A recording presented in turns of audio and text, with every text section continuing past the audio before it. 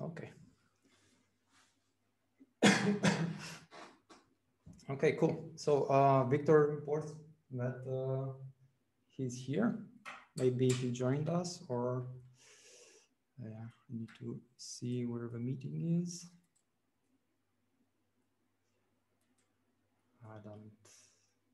I don't do Zoom, that's for sure. Okay, cool. Victor is here with us. So I guess we can start. Hi, everybody. Welcome to the Volto add-ons training, the second edition. I'm Tiberiu, and I'm a developer with ODWeb Romania. I've been working with Volto since 2019, or something like that. And before that, I was a Plone developer and a Python developer. Since around 2003, I've been working with Plone. So I got quite a lot of history with Plone. And Victor, you want to introduce yourself? Yes, can you hear me? Yeah, I can hear you. Yeah, I'm Victor. And I'm in the community since, I don't remember when. I've been developing Volto since the first iteration, since Plone React, and doing projects with Volto since also the first iteration 4 or 5 years ago. Yeah, I'm also the release manager of Volto. And yeah, I guess that's it. Okay. Your audio is okay. Okay. In this training, this is a training that's more or less thought as an advanced Volto training. There is some other introductory trainings for React, for Volto, and this one is the advanced Volto training. In it, we are looking at how to develop a simple data table block. But with this tutorial, we'll look at actually best practices, because this training was developed based on the experience that we have working with our biggest client, EEA, the European Environmental Agency. And in that work, we've come up with some best practices. These are shared in this training. A lot of this experience went into Volto Core already, and this is a training just to share that experience and to make you really productive with Volto. And yeah. And you can make quite advanced things quite fast with Volto, and we'll teach you how to do that. In the process, we will build this. So I'm pretty sure that you're already familiar with the Volto interface. In case you're not, it's an interface on top of Plone. It's all running in React as a single page application. So we are developing this data table block where we're gonna be able to pick a file, a CSV file that I've already uploaded into the system, like this. That file will be read through the network into a table and then displayed. We will have customization possibilities for this, like some styling for the table, and that's really fast to implement. And then, which is the most interesting stuff, we'll be able to customize how to display this data table. We will be able to pick from, for example, from the file, some columns that are in that file. And I don't know, let me pick something like this. And we'll be able to apply formatting, and we'll be able to pick templates for it. And when we save it, it's going to display like this in the view. So that's going to be the end point of this training. By that time, we will go through the process of bootstrapping Volto, bootstrapping an add-on into that Volto project, and then start developing. And this training is already published at training.plone.org. Yeah, I think this address will change. Let's see if, no, it's not already done so. But in principle, I think this file will no longer be there. In any case, you can access it from the main page. Go to Volto add-ons development, and like this. Based on that last year's experience, and yeah, what I've let's say find out since then, it is pretty hard to have this more like a hands-on training, because I'm here, I don't have an immediate feedback with you guys watching. So in many cases, it is possible to regard this training like as an walk through this training. I will walk you through this published training, and we can. I will give comments on what we see, and we can discuss. You can raise questions, and if you want to try, you can you can try to follow along. From my perspective, the biggest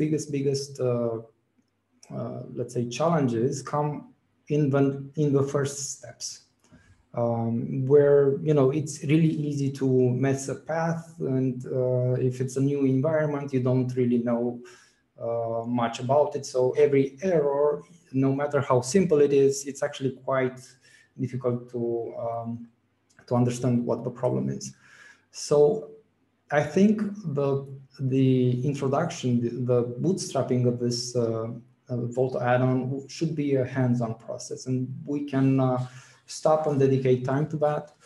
But after that, we will go through more quickly with the training, and then I hope by the end of this training, which will happen tomorrow, I hope that we will have finished early, so that we can like really try to develop new things based on what we have already built. So let's make sure that we get we get Volto running on your computer, and we get this add-on that we're building running on your computer, so that you have time today or tomorrow morning, you have time to play with it, and so that you gain actual experience with this. So far, so good. Any yes comments? Okay. Any questions? No? Okay. So I'm going to share my screen. I mean, I'm already sharing it, but I'll show you my terminal. And I have the tendency of switching really fast between screens, and yeah, if you happen to be confused about what I'm editing, where I'm editing, what I'm doing, just let me know, and I will try to clarify that. Okay. So I guess, yeah, let me stop everything just to make sure. Yeah. Okay. And if we go in here, I've already shown you the product, but we have here our prerequisite, and this is the Docker command to quickly boot a Plone database, a Plone service, and it uses Docker. If you have already Plone running with Plone REST API, you're fine, you're good to go. Otherwise, and I recommend that you do that for this training, just copy that command, paste it in the terminal, and then it will start quite fast.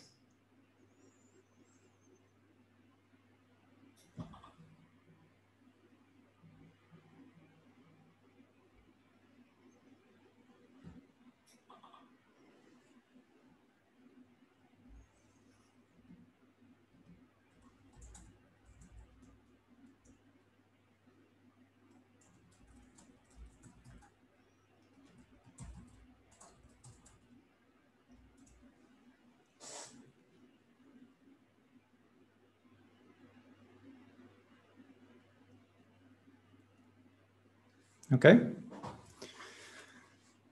Now that we have Volto running, this one will automatically create a website. So if you go to Zob on port 8080, we already have a website created, and this website already has Volto, is Volto integrated. Let's see. If we log in with admin, and then we can go into the site setup, add-ons, Plone REST API is already installed, and then the Plone Volto add-on, which takes care of the Volto integration. Okay. So now that we have Plone running, if you want to stop or if you have problems, difficulties, just let me know, and we can maybe stop and look at the problems. Or next thing to do, maybe this is an alternative way of starting Plone. And the next thing to do is to bootstrap a new Volto project. So we have this command. One piece of advice while we wait this to run. I have just run an npm install with global mode. If you run the same command on your system and you get a prompt for sudo rights, or you get an error that you don't have sufficient rights to install the package, I would say you're doing something wrong, in the sense that when doing development, we want to use local installations. And the way to do that is to use a node version manager, for example.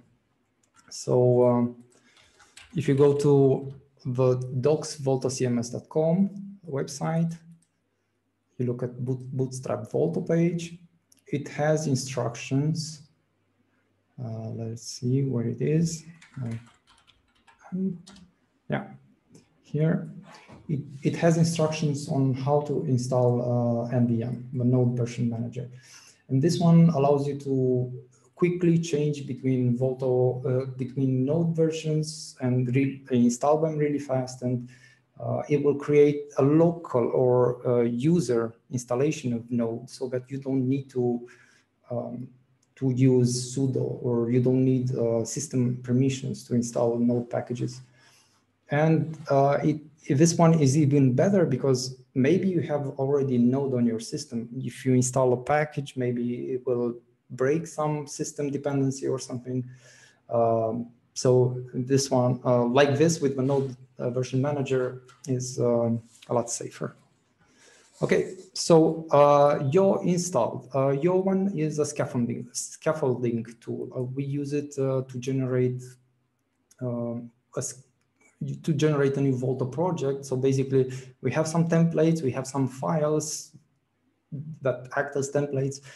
We copy them into the Volto project, and they serve as these templates, and we, yeah. So next step would be to install the generator Volto. I'm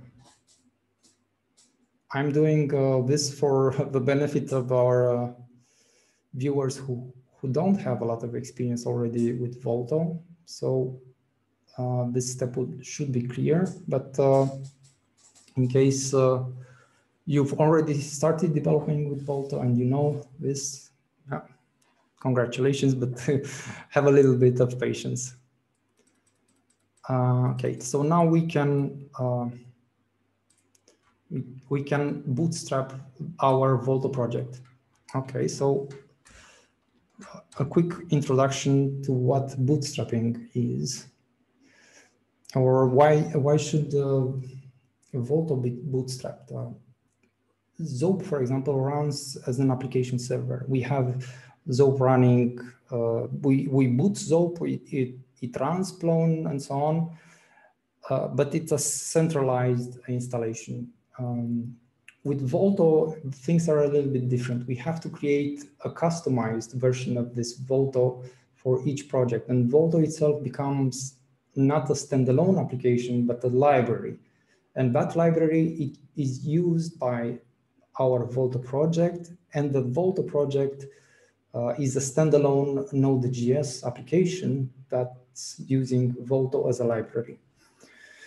Okay, so here in the prompt, we should say, no, we don't want to use add-ons, or should we say yes? Okay.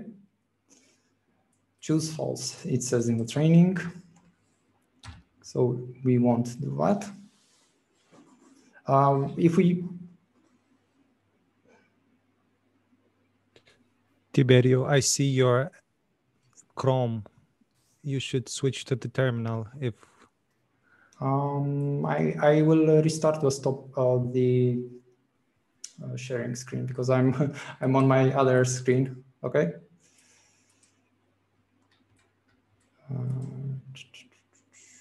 Share screen. Share screen. Like this. Do you see my terminal? Yes. Okay. Hold on a second. I'm gonna bring the browser to the same window so that we can switch between them to the same desktop. Now, again, you see my terminal, right? Yeah. Okay. So the bootstrapping created the Volto project. We can remember our command was yo, initialize, use the Plone Volto generator template and initialize a new thing that we called Volto tutorial project. Oops. So now I can change directory to the Volto tutorial project and I can run yarn start, which starts Volto.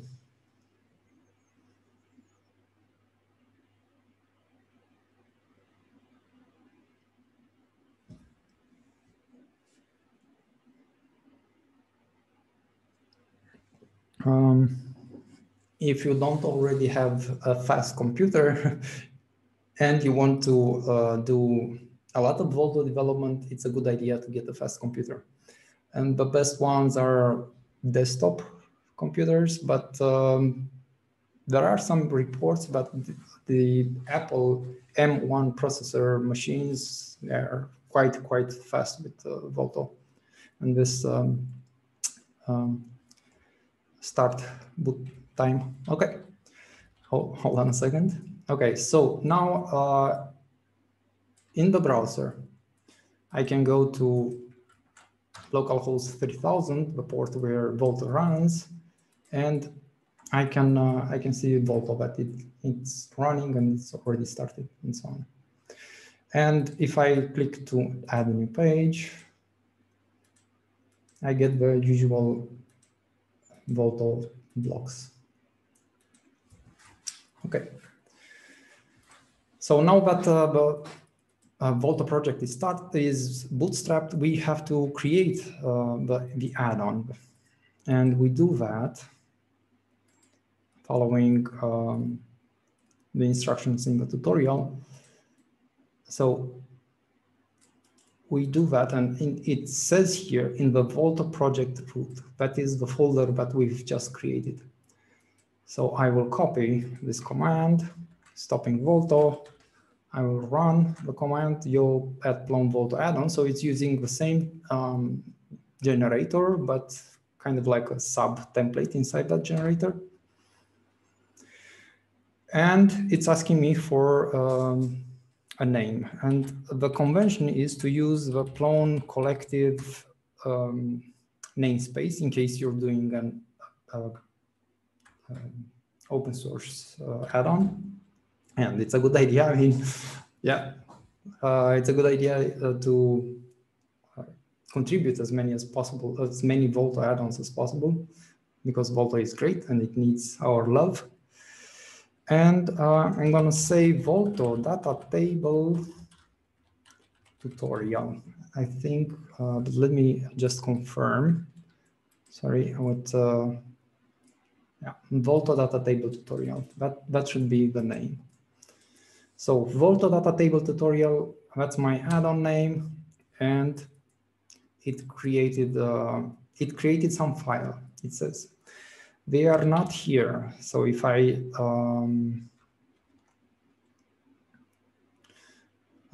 we're gonna look at them right away. A Volto add-on is actually a node package. There's nothing almost fancy about it. So you develop it as you would do on any other node package.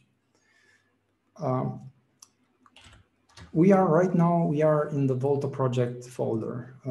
These are files that are the files that are necessary to run Volto.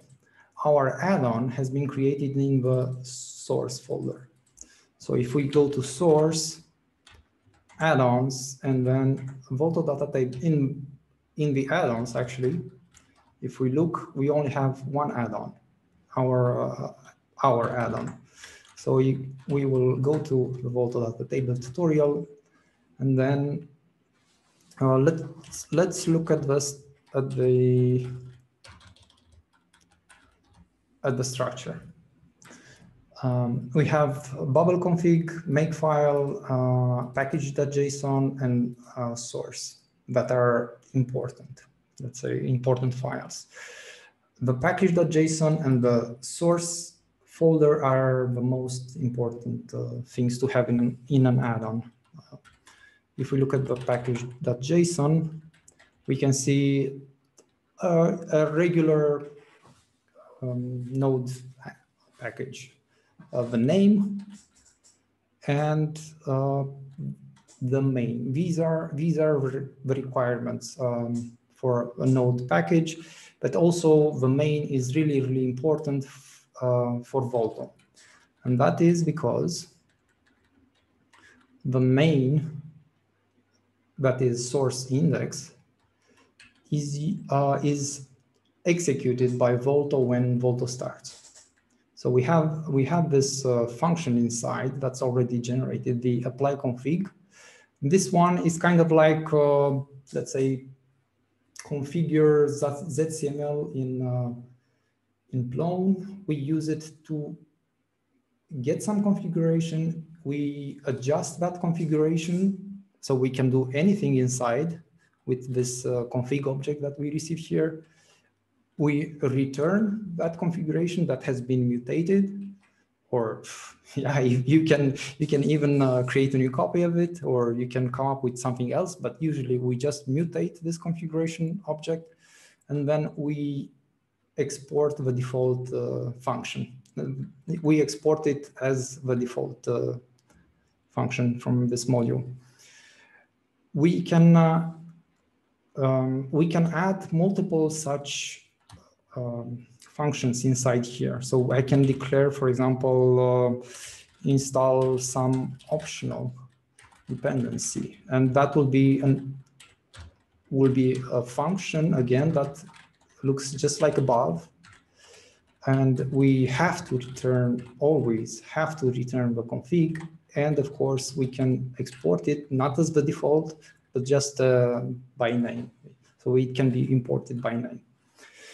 Now,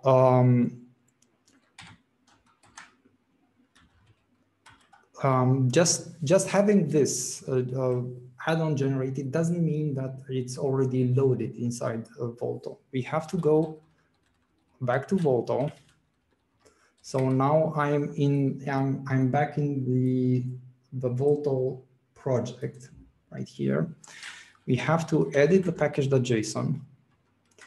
And here inside this addons key, we have to declare that we want to load our add-on. So it should be the Node.js package name, Volto Plone collective, Volto data table tutorial. So right here we have not the path where we have it, but the Node.js package name. Okay, there are quite a lot of intricacies to packaging for JavaScript, and even after so much time working with it and like digging into quite a lot, encountering quite a lot of problems and digging into quite a lot of situations, it is still hard to produce JavaScript packages, to have them integrated. You always there's always questions and problems like, should I transpile my package? Do I need to package it as browser? I mean, as common JS package or browser package or whatever, and can I export the JavaScript modules? Or should I export all the Node.js, common JS files, and so on? Fortunately, Volto makes this process easy for us. With Volto, you don't have to transpile your add-on. You just have to ship it as source, and Volto will deal with the transpilation. That means that when developing an add-on, if you have dependencies, your add-on depends on some other third-party packages, you have to use a Volto, or rather the Volto project. It has to become a monorepo.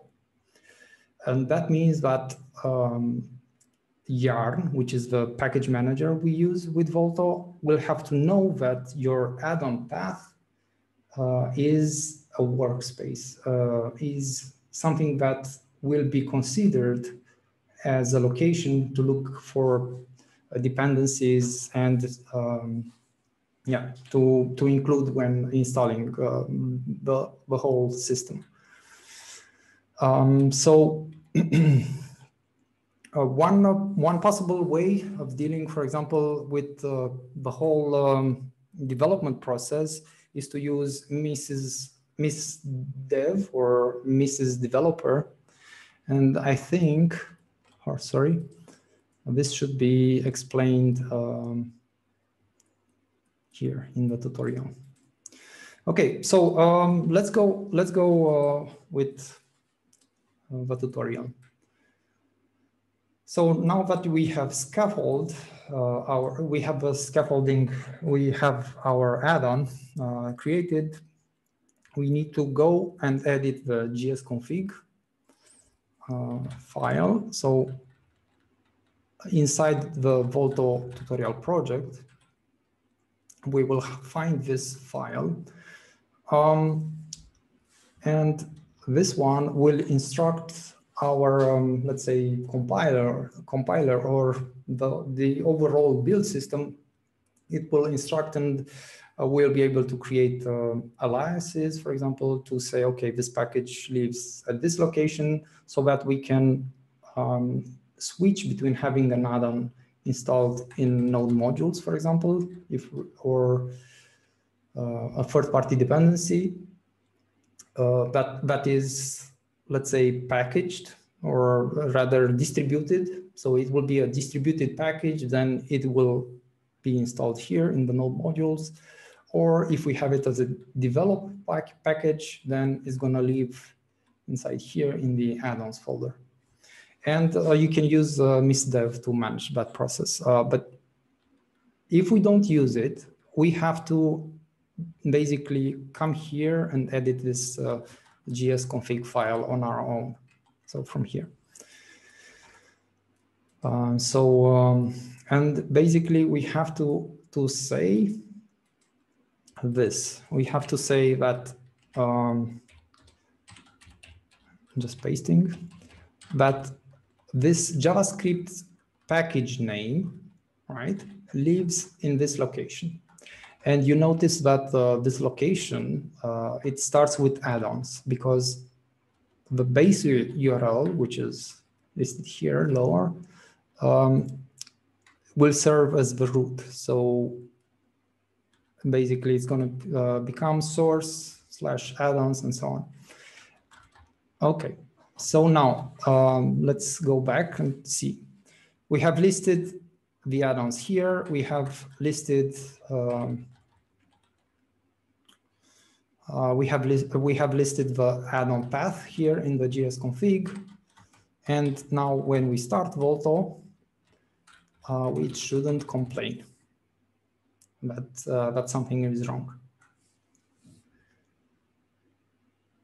Is anybody following the steps? Did you encounter problems? Do you want to stop?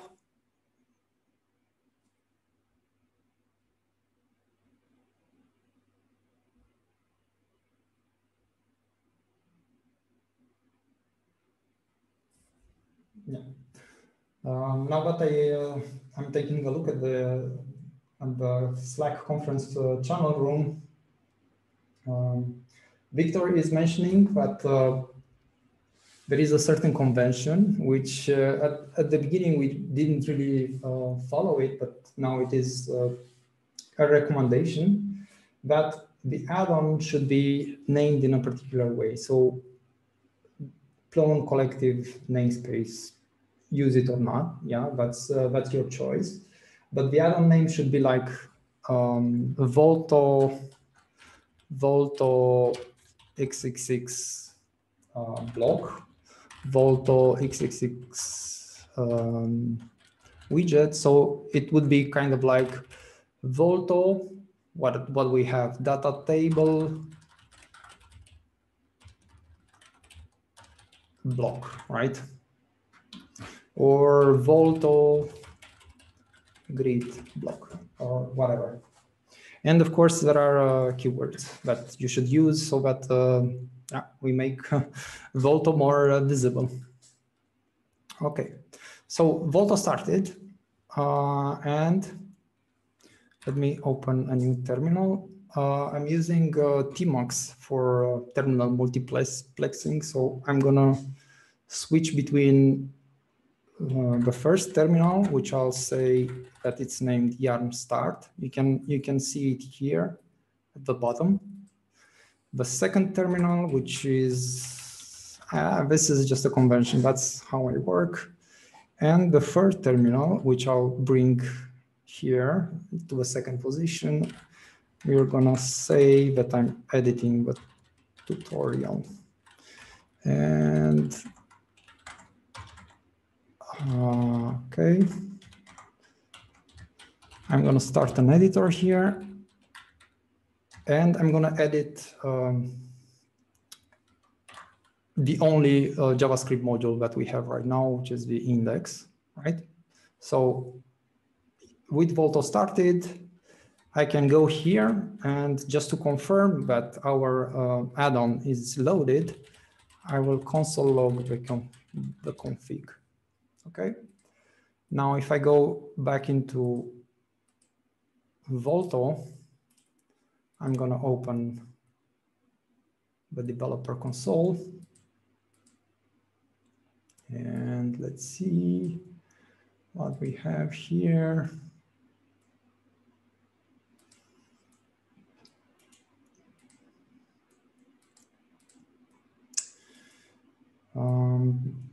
I don't know why I have those errors, but we have to make sure that our addon is properly loaded.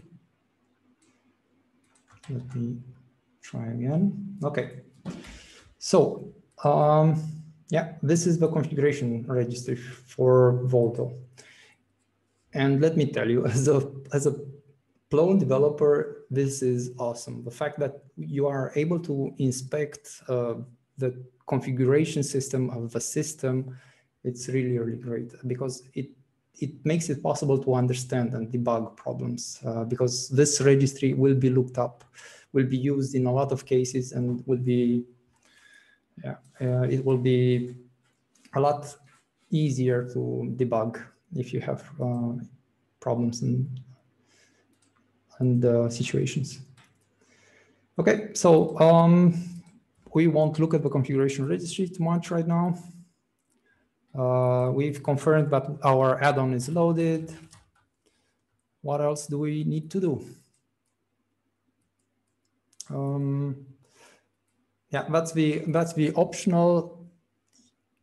I won't do it right now because yeah, it's not the time, but I really, really recommend that you use Mrs. Developer when developing Volto add-ons, because it makes it easy to to switch between the add-on life cycles. Is it production? Is it development? And so on. And you'll probably want to collaborate with other people on even open source packages. So with this tool, you'll be able to bring them into the system and start working on them by yourself. Okay, so the tutorial recommends that we add the add-on as a workspace. That means we inform Yarn that it needs to treat the add-on location as a workspace so that our project becomes a monorepo. And that is to be able to add dependencies to this package. Okay, so back into Volto, we need to back into the root of the Volto project, right? So I'm here. I'm gonna edit the package.json and I will add the add-on path, source add-ons, and the add-on path is actually, we can look here, Volto data table tutorial, right? And I'm missing Volto here. Okay. With this change, if we go here back into the Volto root project, yarn workspaces, info, we can run this command. Okay, it complains that it can only be run in private projects. And that is because if we look here in package.json, again, in the root, this is false. We need to set it to true. And that means that we are not able to publish this Volto project to NPM. That's not any tragic thing, because we wouldn't publish it anyway. Okay, so now if we run the command again, we see our package has been picked up. It has a location, proper location, and so on. So, oh, hold on.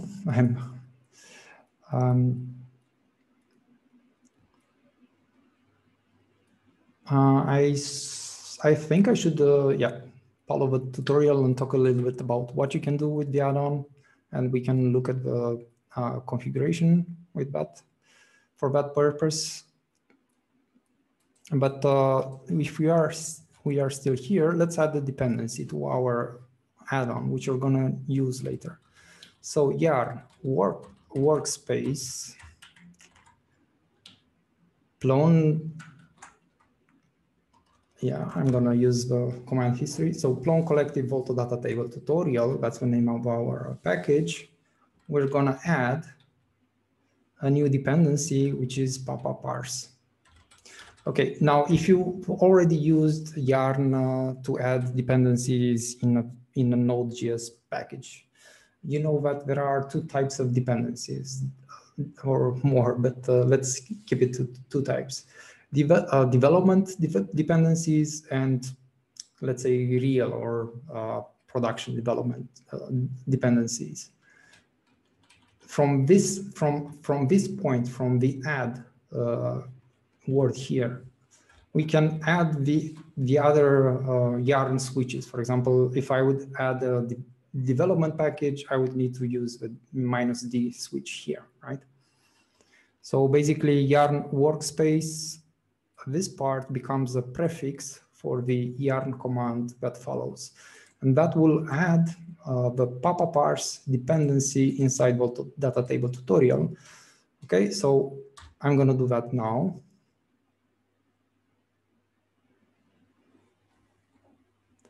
And we can look at the result. So back in my data table tutorial folder, which is the addon folder, right? If I look in the package.json, it was updated with the dependency, the papa parse dependency. Now, when developing add-ons, you will sometimes see node modules folders created here in the add-on location. And JavaScript packaging is like, it works really, really nice in the sense that you can have multiple versions of the same library. And that's something that I don't know how to achieve with Python, but yeah, who knows? But if Yarn detects that we have multiple requirements pointing to multiple versions of the same library, it will stash that version inside the package that required it, so that it doesn't have a conflict. But otherwise, Yarn will hoist. That means it will lift all the dependencies into the top level folders. So now if we look at, for example, node modules, I'm just going to count, right, the numbers of lines. That should give us an idea on the number of add-on, the number of packages that were installed for this Volto project. Yeah. It's that crazy number that everybody complains when talking about JavaScript development these days. But inside, we will see that we also have papa parse.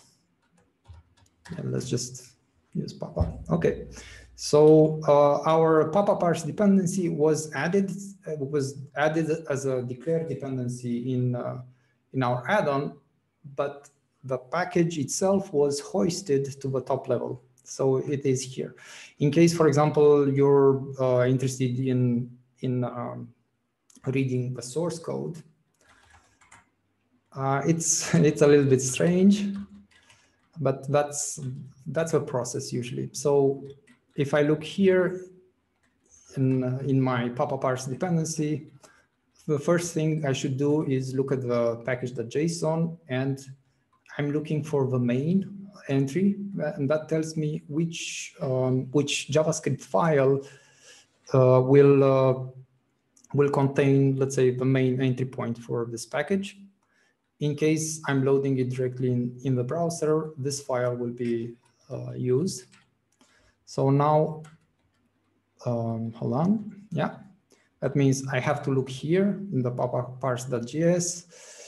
Now, usually the JavaScript packages, they are shipped as transpiled. So some of the things will be just noise for us if we're trying to understand what happens here. But it is possible, for example, to get an idea of what happens, and it is possible for like really to go in at the debugger line and yeah, in case you were using a third-party dependency and have issues and you're trying to figure out something.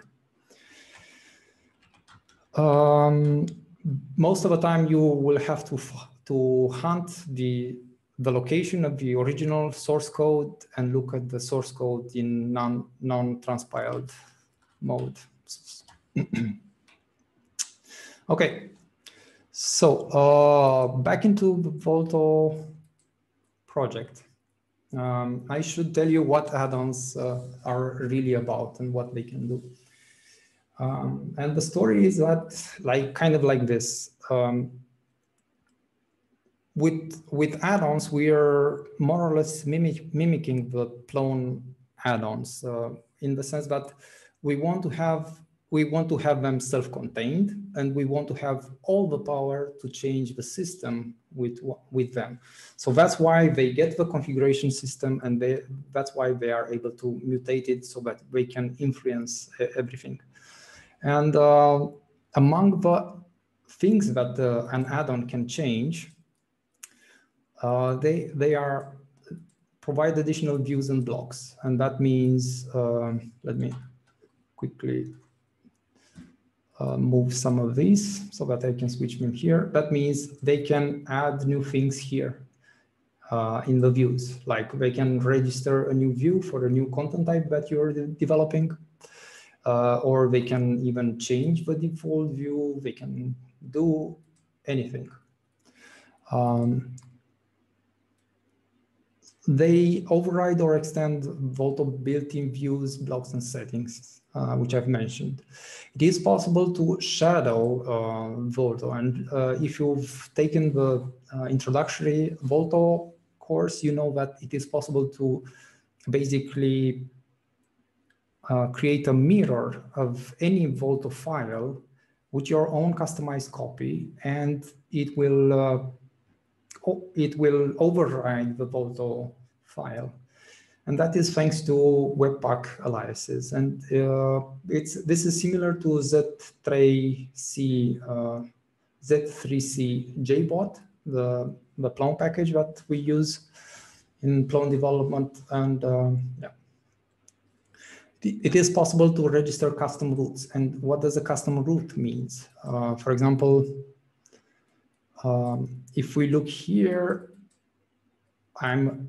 if I look here, right, this one is content ID. That's not a root. Let me start Volto. But a root would be like events/edit. It would be control panel or something. So that's a separate component view that we register for a particular path in the browser. Okay. So for example, if I go to site setup here, hold on a second, just to reload to make sure everything is fine. You see, this one that's not content. That's a root. Actually, the content paths are also loaded with the root, of course, because we have a router in place. We can provide custom Redux actions and reducers, and recently we are also able to provide middleware for Redux. And Redux will be used as the global state, the global store, and will allow us components to communicate between each other. And this is React. So of course we have one-way data flow. Parent pass down props to children. The children are able to call functions from the parent, but they will not be able to just change some value passed down, and the parent will not be able to see that value has been changed. So we use Redux to change data and to store this global data.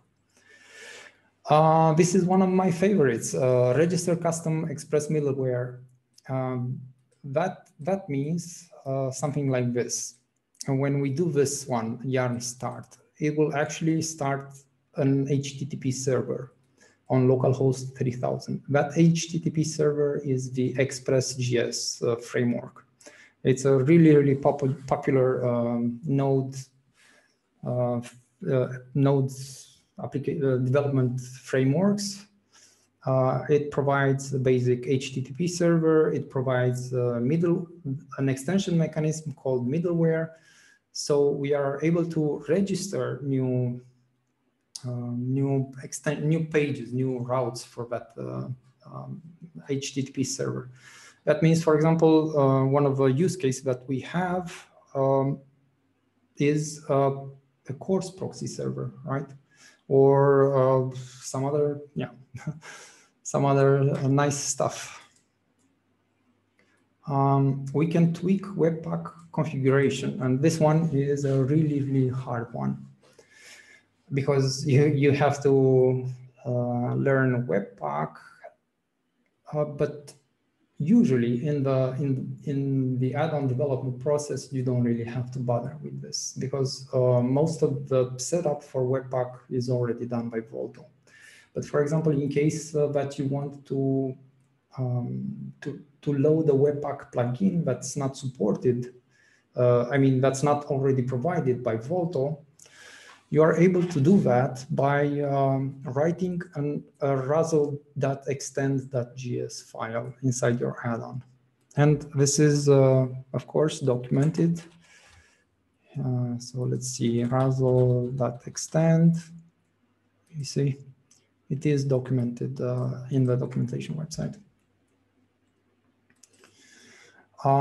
And another one of my favorites, or let's say, pet peeves is an add-on can provide a custom theme. So in the classic Volto tutorials, you see that the project is used as a theme. So inside, if you want to customize CSS, if you want to customize components and so on, the project, the result of our initial scaffolding will be used as to provide the custom theme. But actually, it is possible to use the add-on and to make it behave like a theme. And there are plenty of examples. For example, in the EA repo, I think I should go to, let's say,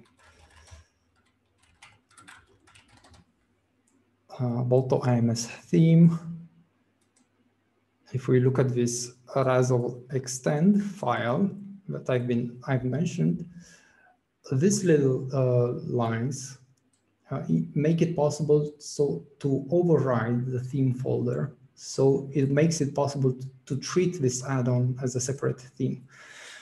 And that means that the Volto project that we just generated, it becomes throwaway. The structure inside it, the files that the scaffolding tool generate, they may change in time. We will develop new things, new practices. We will arrive at the situation that you're gonna see, hey, if you have a Volto project, you have to migrate it and you have to do this or that inside your project to update the basic files up to the latest standards. But if you move all your code in an add-on, then the process of upgrading becomes really easy because you're able to just say, okay, I'll just throw everything away except my package.json that contains my dependencies and add-on projects and so on, add-on loaded, Volto add-on loaded, and just start from scratch and nothing will be lost. And that's a great thing. Okay. And many things. The intention is to make add-ons as powerful as the project, and as far as I know today, that's 100% true. I don't know anything that you can do in a Volto project directly and something and you cannot do in an add-on. And of course, there's always the shadowing mechanism to override a Volto file. Okay, moving on. Oh yeah, I didn't, and this is important. I didn't mention the loading order of the configuration. In our Volto project, if I'm editing the package.json here, I have this list, and the list is not just a bunch of things, but it's an ordered bunch of things, right? So if I have another add-on, I will list it below, right? So let's say I will load Volto, I don't know, glossary and something else, right? The order that they are listed here is important.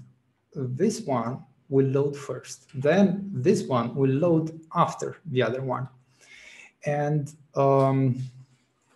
that means that, for example, if you find that you don't agree with what this add-on does, you can just, let's say this one is our add-on that we care about. I can just put it last, so that in my add-on loader, I can just, let's say, fix the configuration. So whatever Volto glossary did, I can just come in after that and fix it. And the registry configuration resolving order is like this. First, Volto declares its configuration registry. Then it uses all these add-ons declared here to modify that configuration registry.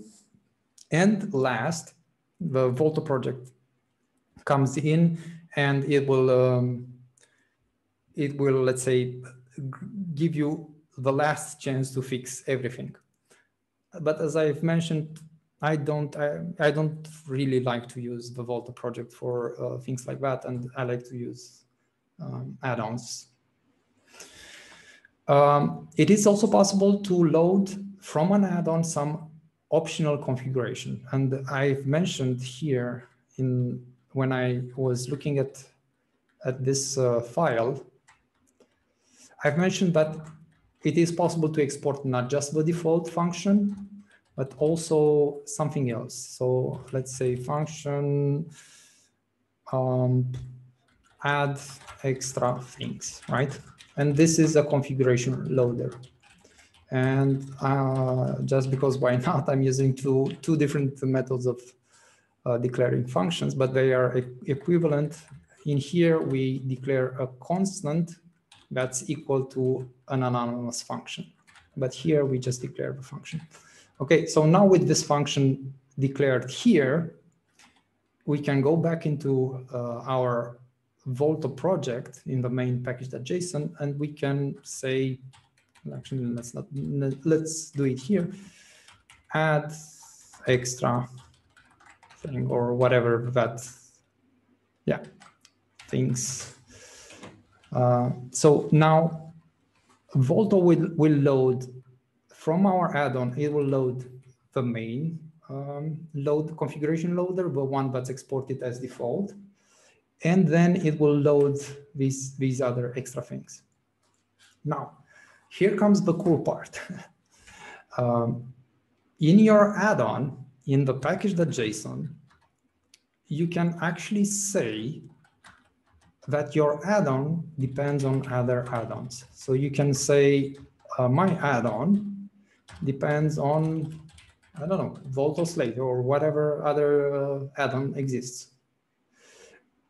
And it can depend on some profiles, let's call them profiles, some additional configuration loaders from them.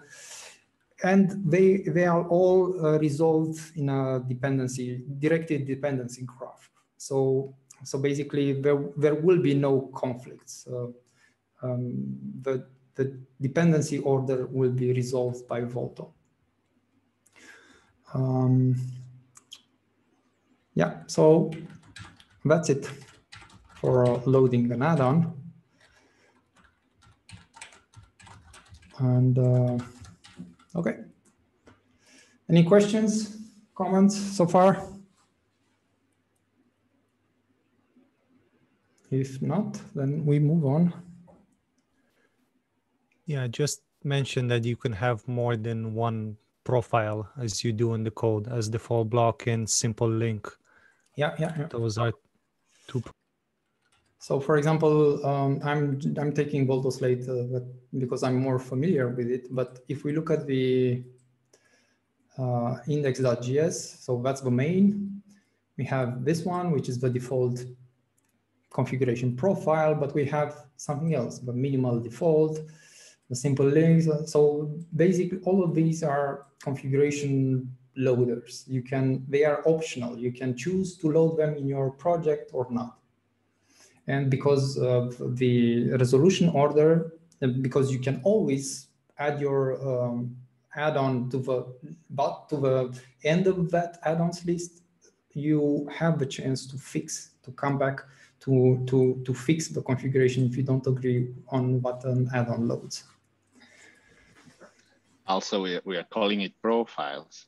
Yeah, we knowingly map it, mimicking the Zope and the Plone addons. I mean, the addons profiles, right? The generic setup.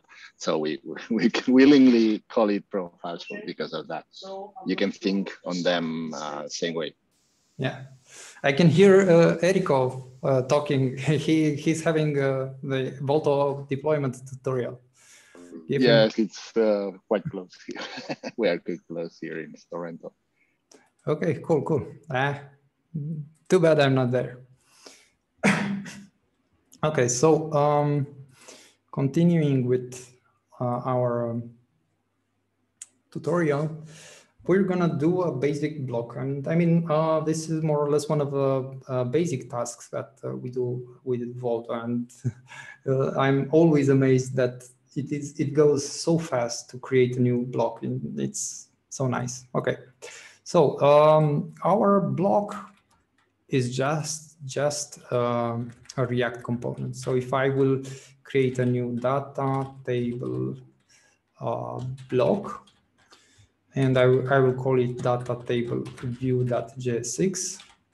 I think that's yeah, that's no data table. So let me go and fix my path. Okay, so I have a folder called data table. Inside I have a file called data table view. And let's clean this up so that I can close it. Okay, so now if you're wondering which file I have set up, I'm looking at, you can see here, and basically if I switch between the files, the color which will change. So the black background is the file that's selected. But I will try to always point to the file that I'm editing. Okay, so I need to pay, oh, oops. I need to grab this code, which is just a simple, the most basic React component. We always need to import React in our components. Maybe when we upgrade to Babel 7, not, that won't be needed anyway. And we export that component as a default, and that affects the way we will import it. But other than that, we could have exported from here as well. And our component only has a simple div as its view. And then we will do the same for the edit component. So a Volto block needs two components at least. The view component and the edit component. The view component will be used in the, let's say, view page, and the edit, of course, in the edit page. The table edit.js6. Okay, so this one is mostly the same, except that we're importing the default export from the data table view. And I'm calling it the default export, but you have to realize that here you could have called it anything you want. So now I put on the right side, I put the data table view module. So here I have it declared as data table view, but because I'm exporting it as the default, then in the other file, in the edit file, when I'm importing the default export from that module, I can name it any way I want. So just be aware of this, but it doesn't have to match. So in here, if I make the names match, it's going to be fine. But usually just to avoid, when you try to find something and by name and whatever, we try to keep the name consistent.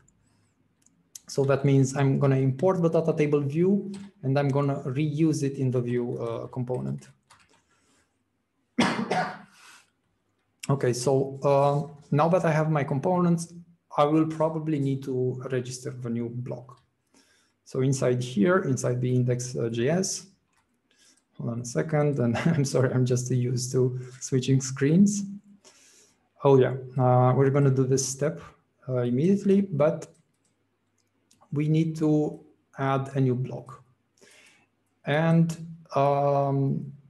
this one, basically you can copy it from the tutorial, you can find it in the documentation, but I really recommend that you keep the Volto source code close to you, because just as well, I could have gone to my local copy of the Volto checkout. I could have gone to config blocks and go to the registration of the blocks, just copy one of these block registrations into my configuration. And yeah, that's what I usually do. I go into the source code of Volto and copy things from it. Okay, so what do we do here? We are mutating the configuration, and I see some code that looks like config equals, and then config just spreading and just doing like this, and that's yeah, and so on and so on. That's, I don't know, it's just a bunch of noise. To me, it is simpler just to say, go in the config blocks config, and we're adding, so this one will be an object, and we can look for it here in the Volto. Let's call it this Volto, or rather browse Volto. So we're dealing with this thing, this object, which we can see it's an object and it has ID and then the block object configuration. So in the blocks config, we will basically monkey patch it, or we will add new stuff inside it. We're gonna add an object called data table. And this is important. Make sure, and I've seen this happen while we develop, make sure that this ID matches this one. In case you have problems or you don't know why your block is not showing up or is not registered and so on, it is possible that you don't have them matching. So the data table registers a new block. We have the title data table. We're going to need to import an SVG icon for it, and we're going to need to import the view components for it. Okay, so I will go and add the imports, right? So I will import data table view, data table edit, and I'm going to import them from the data table folder. Okay, right now, this is not possible. And you can see the linter telling me that it's unable to resolve the path to module data table. And that happens because I don't have, inside this folder, I don't have the index.js file. And here in the index.js, which I've opened on the right side, I need to export data table view from the current path file, data table view, right? So this should work, and I'm gonna export the data table edit from the data table edit path, okay? So basically, right now I'm editing index.js file, and I'm just saying, hey, from this module, we're just gonna export two names that come as the default export from these modules. Okay, so you can see here that the linter no longer complains. I'm gonna close the split not to make it confusing, then sorry about that. And now I've just saved, and Volto will crash, except, yeah, it's not started. Let's start it. Actually, sorry. Yeah, go ahead. No? Okay. Yeah. Let's import the table SVG so that we have this module perfect. Start Volto. While loading, you can maybe mention about the omelette folder. Victor mentioned it in the Slack chat. Okay, yeah, now I saw the message. So Victor is telling us about the following fact. If I go into the Volto project, right? So I went up in the directory hierarchy. You will see that I have node modules, and inside it is a big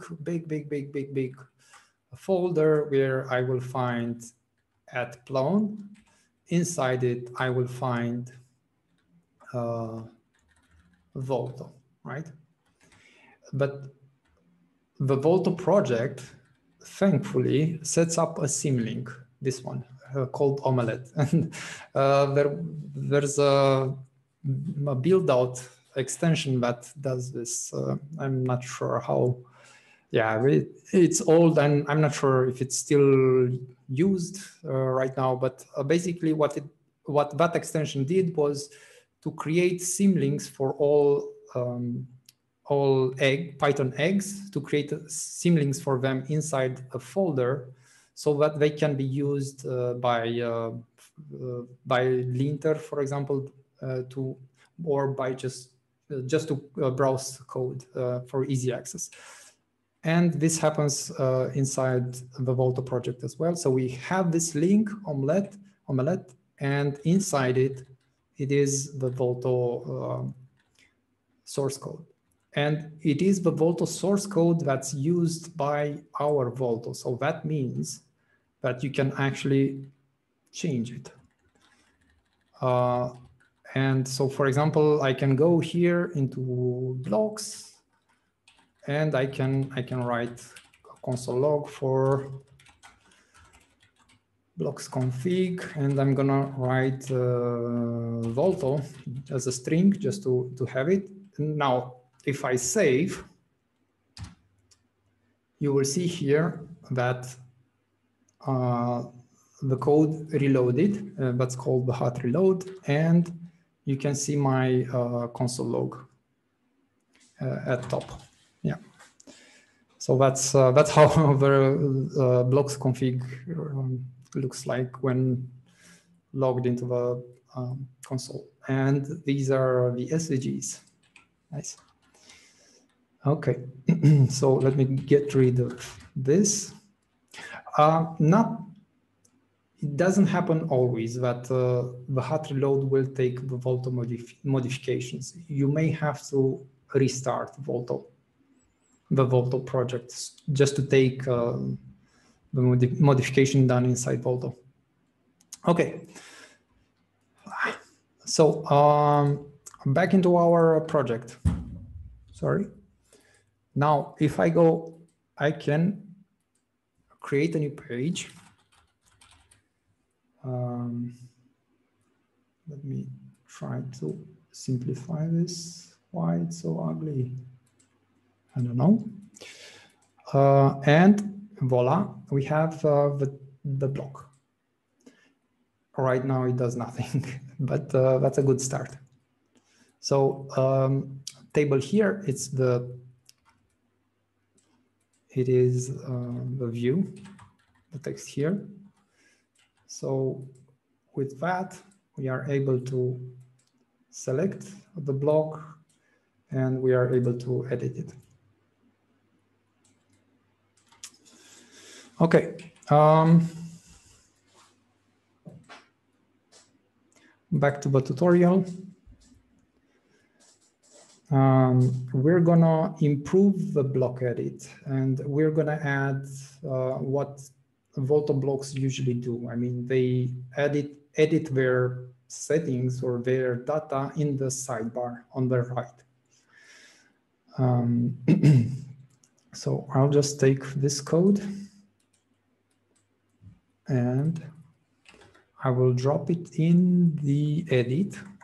So right now I'm in the table edit file, which is in the Volto project, in the add-ons, Volto data table, source data table edit, and just focus this on the add-on. So here in the data table, we need to replace and put the code from the tutorial. Okay, so we have some components that we need to import.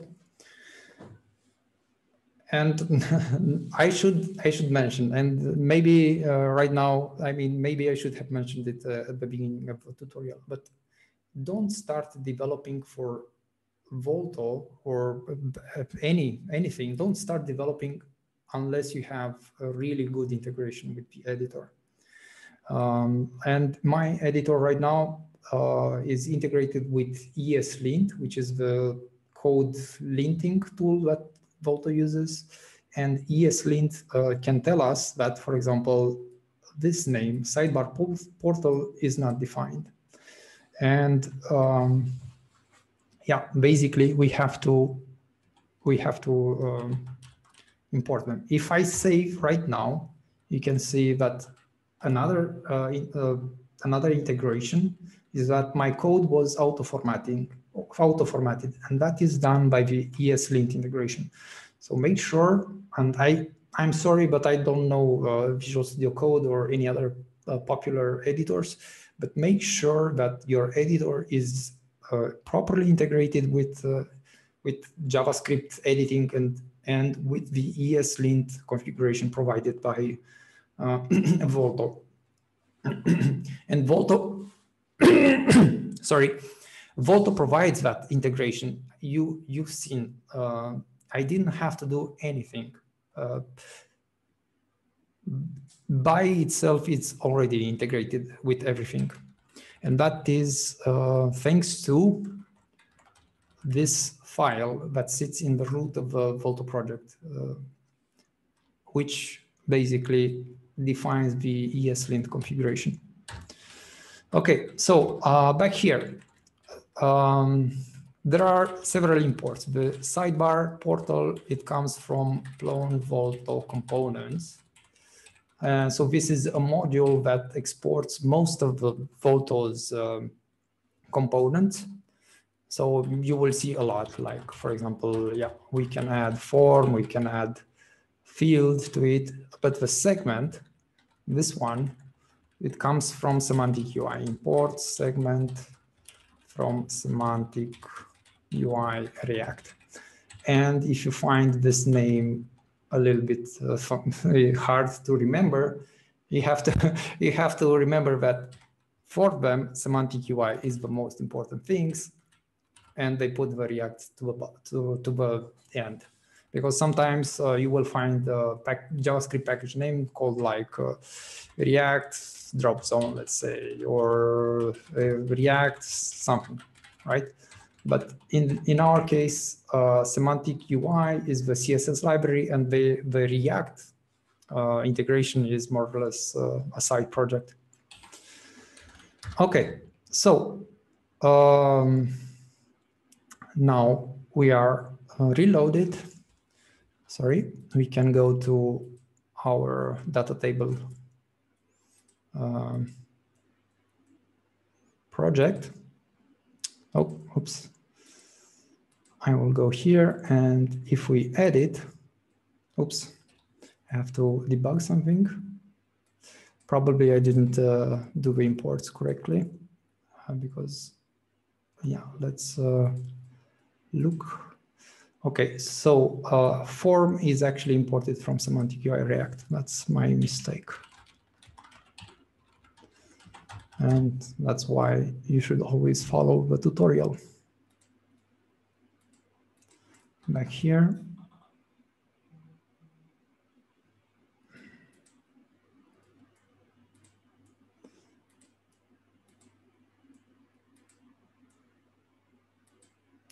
Okay, so we have it running. That's good. So we have something in the sidebar. We have this data table thing.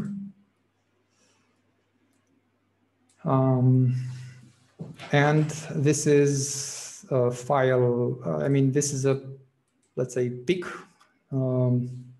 object pick widget. We can basically pick content from inside inside Volto, inside inside Plone. It's really basic and nothing happens, but it works. So let's look back on what we've added. And let me try to place them side by side. So we look at them. Okay, so like so. Okay, so sidebar portal.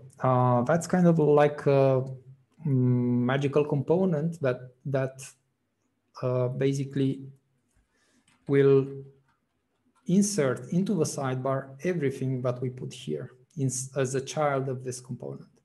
So we put a segment, and it has this header, the data table. This is this one, and inside it we put a form and with a field. And this field will be, we will call it file path. The widget will be object browser, and the value will be something. And now we arrive at the concept of fields and widgets. And I think this is a really, really important concept to master when developing Volto. Okay, so our block, our data table edit component, it will receive some props from the Volto machinery. And for example, one of the prop is selected, which we use here in the sidebar portal. It says, okay, don't use the sidebar portal unless this block is selected. So if that means if I go to the title block, I'm no longer seeing the content inside here.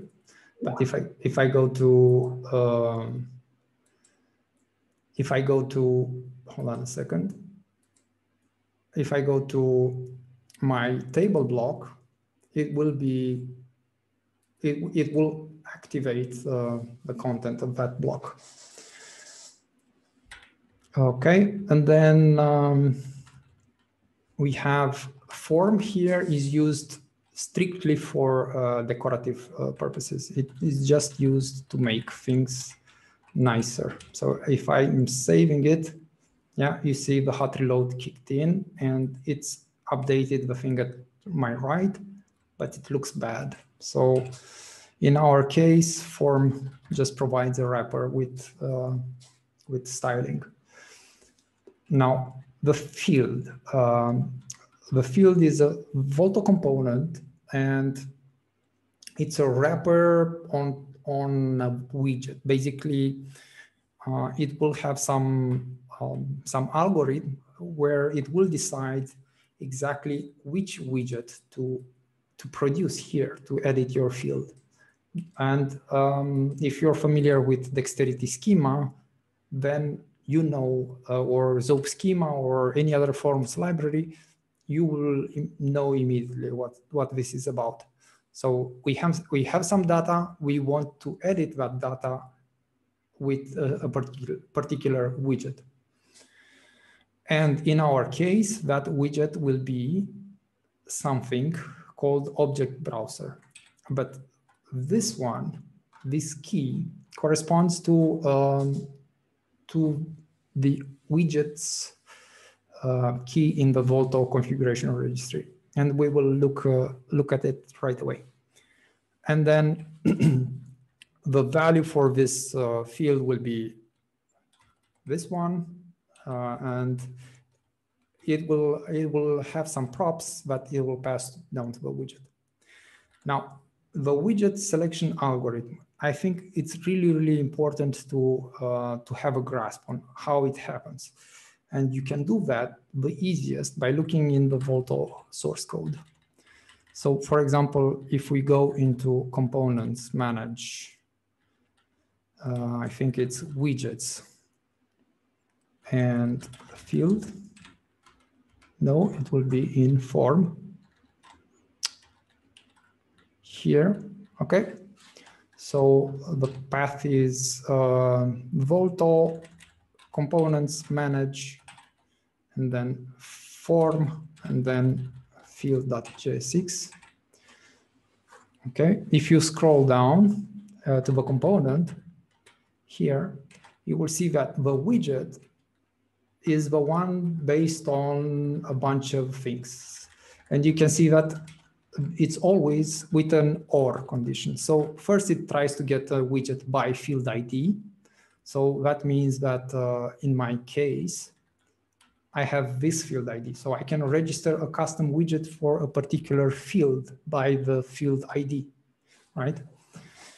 Then it will try to get it from the tag values, and that is the widget options. And these ones you can pass it down from the dexterity schema. So that means if you have a dexterity content type, you can set in the schema particular hints for the widget machinery inside Volto on what widget exactly to use.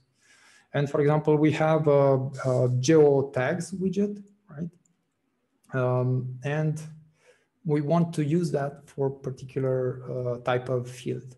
And that one, we deduce that based on information coming from here. Then it's gonna try to do get widget by name, right? So it says props widget, and that is our key here. So when we pass down widget here as a prop to the field component, and we say object browser, it will get in here in the field component in Volto. It will match this one, props widget. And because what will happen will be true-ish, it will stop and not go further. But if we go further, we see that it can get a widget by having available choices, or we can define the vocabulary as a prop, or a factory or a type. And the final is the widget default, which is just a simple text input. But we said object browser here, right? So now if we go to the Volto configuration registry, so I'm here in Volto config widgets.j6, open it, and we had get widget by name. So this one, you see, it looks in config widgets widget by widget name. So that will be config widgets widget, and then object browser, this one, object browser widget. So it's no mystery. It's very straightforward to understand what you need to do to register new widgets, how to register them, and how to reference them from schemas. And we're dealing with client-side schemas, not dexterity schemas. We don't have a content type. We're just developing a Volto block.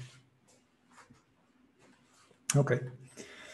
The widget protocol implies two main things, and that is the value and an on-change property. This one will be a callback that happens when the widget decides that it has changed its value. So in our case, right, we are passing down this anonymous function here. This one, so the on-change callback that we pass down to widgets is it's a function with signature ID and value, and it needs to do something. So when the field changes, our function will be called with ID and the value. So basically the ID would probably be this one that we pass here, and the value will be whatever value we enter in the widget. And then we can do something, and that is we will call our on-change block. So that's another prop that's passed down from above, and that allows us to change the values of our block. So we will call our on-change block again with an ID, and that's our block ID. We destructure our existing block data, and we're going to say that in this data, we will put a new value. We don't know the name, but we know what we have this ID variable referencing that name, and we set the value.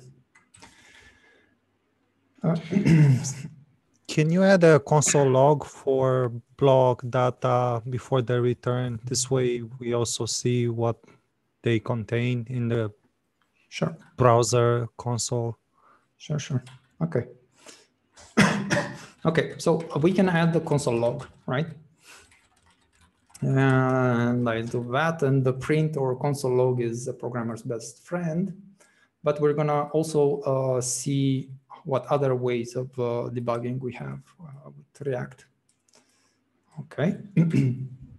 So if I look at the console, you can see my block data. Block values always have this type, the block type, and our file path right now is empty.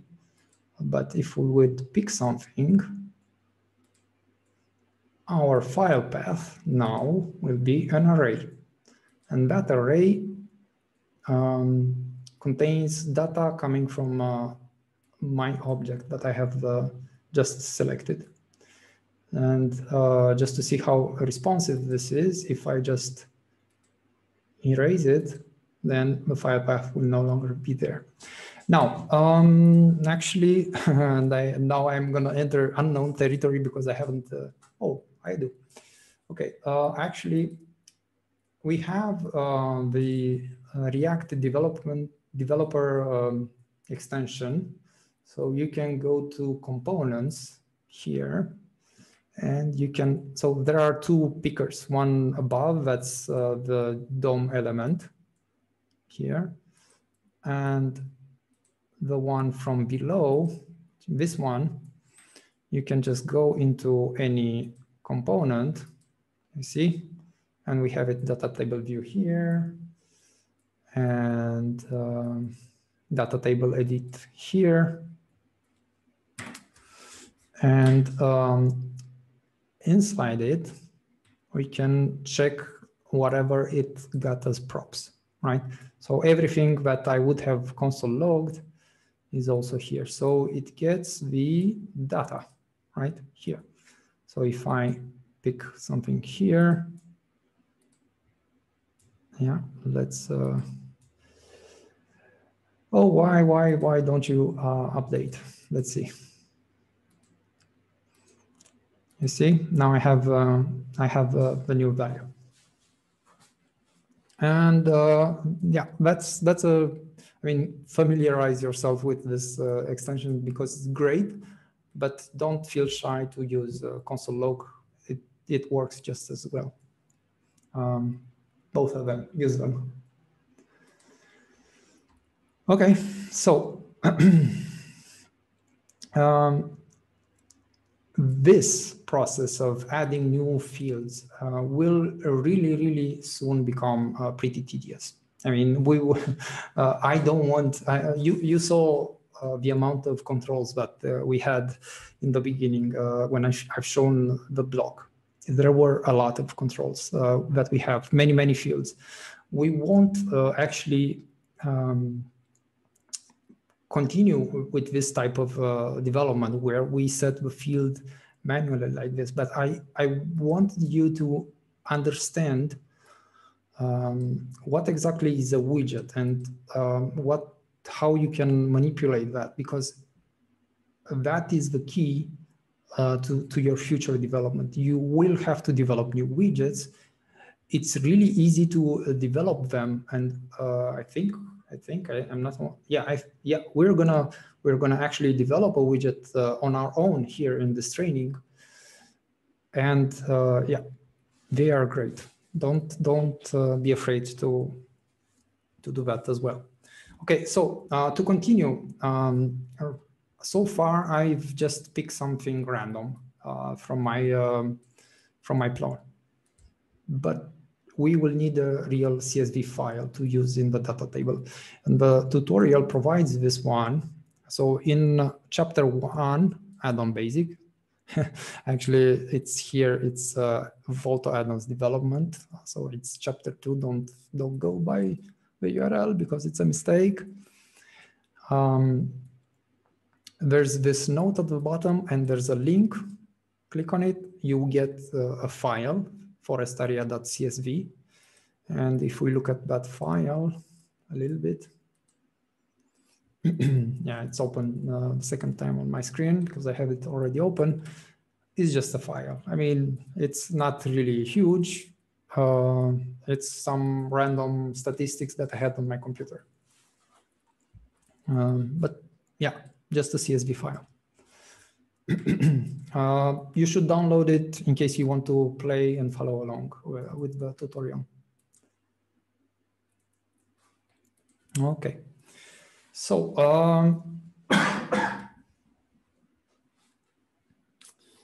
hydration break.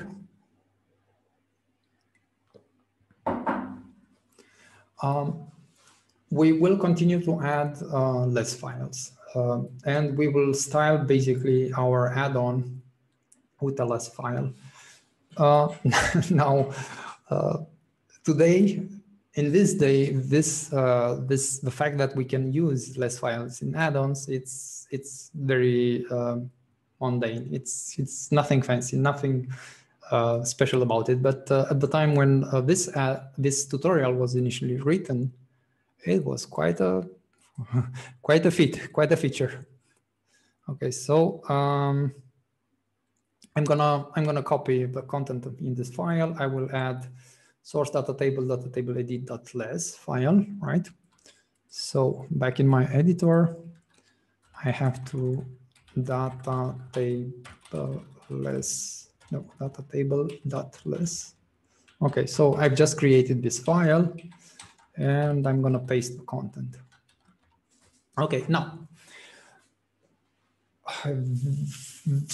this what we have here is a less, which is a superset of CSS. We have a less file that integrates with the semantic UI theme that's provided by Volto.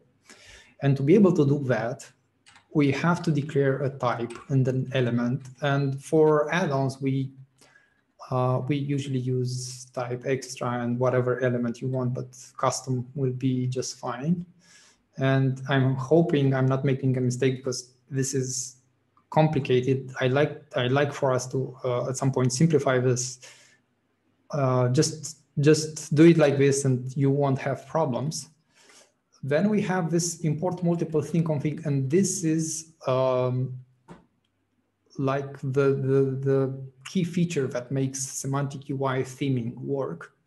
And this one, basically by declaring this less variables inside theme config, it will do a bunch of other imports based on what is here, and it will try to find extra dot overrides and extra dot whatever.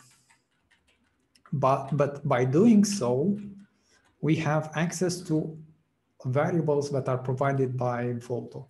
So we could have said probably primary color or whatever it's used in Volto.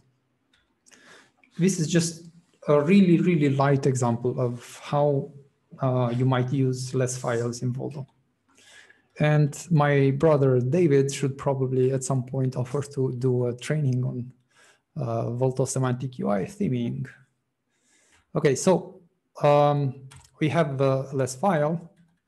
And if I go to, actually, I will go to data table view because that would be the proper place to import it.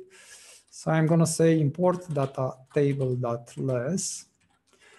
And notice I'm not importing anything from that file.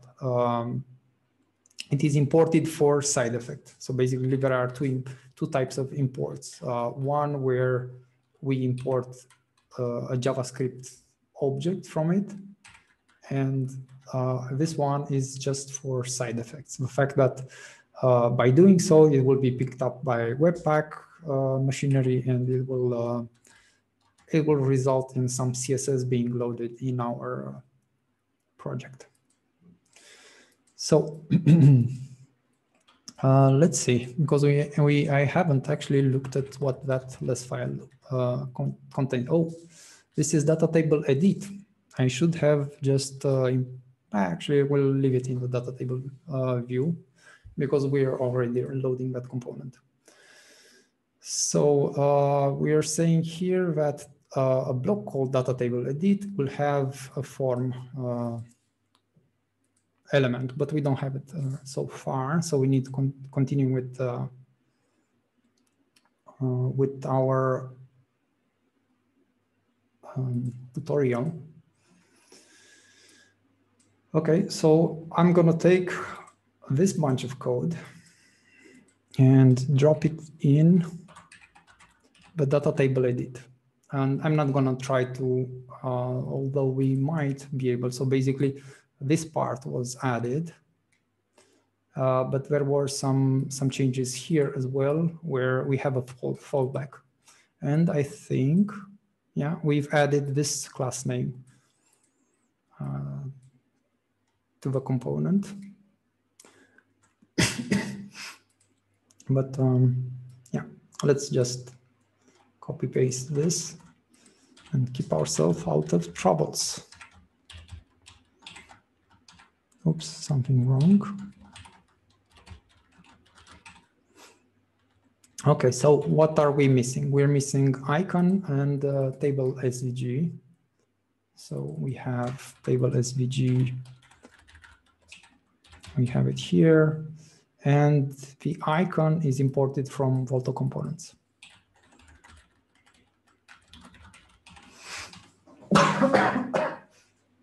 Now, you're actually gonna encounter many times two components, one coming from semantic, two icon components, sorry, one coming from semantic UI React and one coming from Volto. The Volto component, basically you have to pass it an SVG file, like an SVG component like that. So if we look, for example, at this one, you see icon name is table SVG, but the table SVG here, it will actually be table the SVG file content. Okay, so what do we have? Let's first see it in the browser. Okay, so we have a nicer default view for the block. So what do we do inside? First of all, we have this condition. So, and we saw that the file path is an array, right? So if what we're saying here is that if the array length is 0, then we're going to show this. Otherwise, we're going to show this. No, so this one, if the array length is basically bigger than 0, so if I take the negation from the beginning,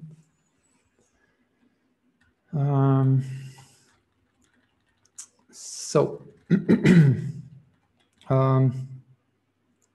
and let's talk a little bit about this symbol, the question mark symbol here. This is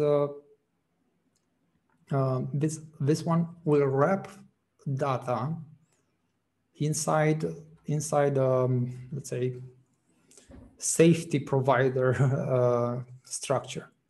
In case file path doesn't actually exist inside data, it will be provided as a sort of fallback object.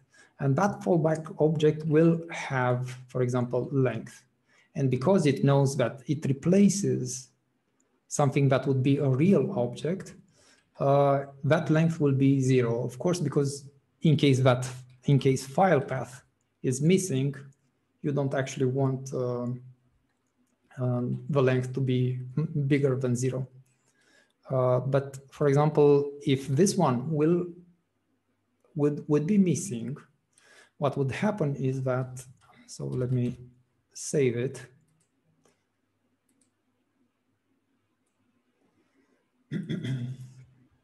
And go to data table, delete it. Yeah, it will crash all the time. And it will crash with an error that says, let's see, cannot read properties of undefined reading length. Okay, so what did we do? In data, so in data, our file path was undefined because we were trying to read length from undefined. Now we can avoid that problem by adding this question mark. So that makes it safe. That makes it the alternative would have been to say data file path and so this one is safe as well, right? But it's not, hold on a second. It's not as short and the code is less readable. I mean, we're adding a lot of extra characters. And if you have, for example, if you have deep objects, object within object within object and so on, that code will look really, really ugly. So it's a lot easier just to add this question mark character here, and then all things will be safe. Okay, so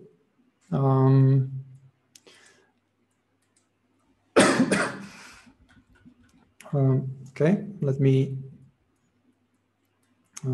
put things on the screen back again.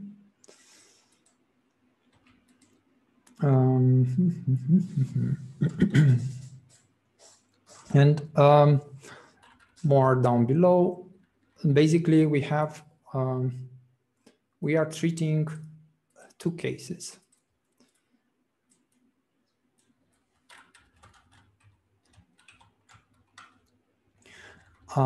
We have the sidebar portal, and that controls what is on the side. And then we have the other part, which is the main part of the block here. And basically what happens is when we pick a file, it's going to change here, but also at the right side.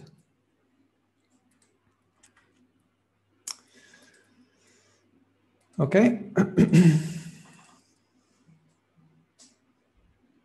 We will do a break in 5 minutes. So let's see what else we can do in those 5 minutes. Okay, so first of all, I should upload my file, the forest area, and I should pick that file and I should save. Okay, so next. We're going to have to fetch data for this block, right? And yeah, let's expose on this. If we look, I mean, what will happen is that our data will be fetched in an AJAX call, and it will come and it will populate our table. And there are multiple ways to do that, and it really depends on what you're trying to achieve. If, for example, for you, it is important to have that data in the moment the block renders at server-side rendering, you will probably choose a different path. You will not load the data inside the block. You will try to make sure that, or you would basically have to add an additional mechanism to make sure that the data is included with the block when the block is already rendered, because our data will come based on code that executes in the browser that is triggered by the rendering of the component. And of course, there's a React component lifecycle and how they render and how the data, the use effect hooks executes and so on. And it's too much. And unfortunately, I don't think we will be able to discuss it in this training. But if you want to go quickly through that, I can do that.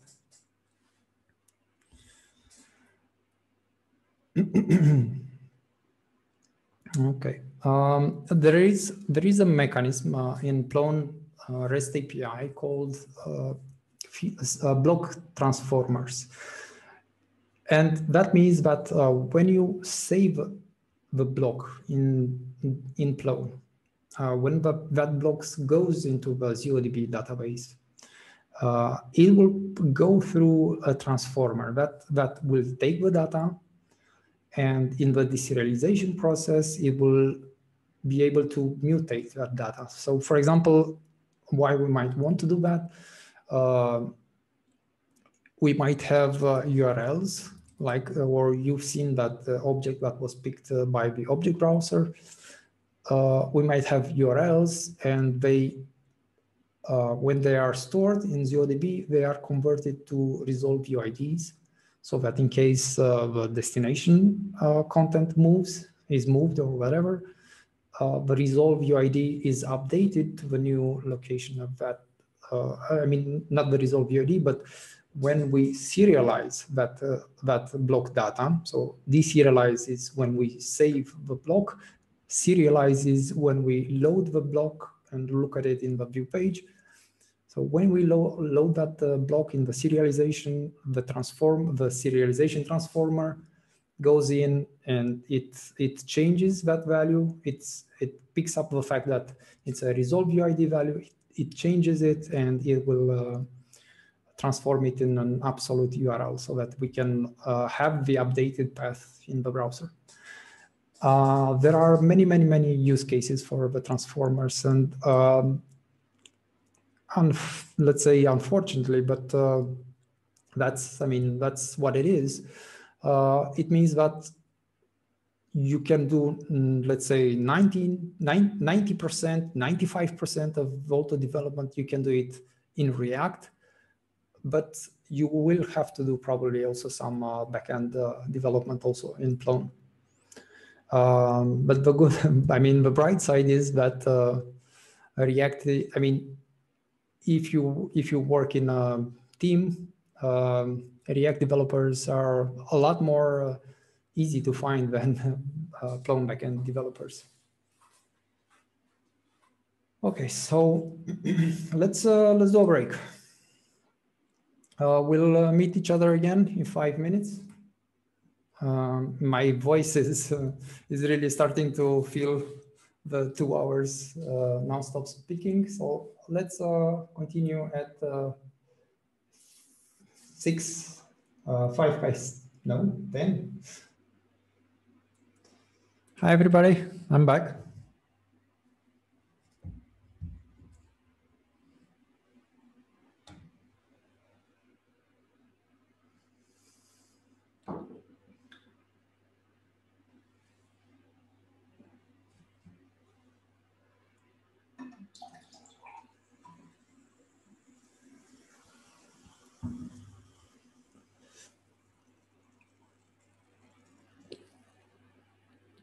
So I'll just assume everybody is back, and I hope you are back, everybody. We'll continue with writing a data fetching procedure in the client side.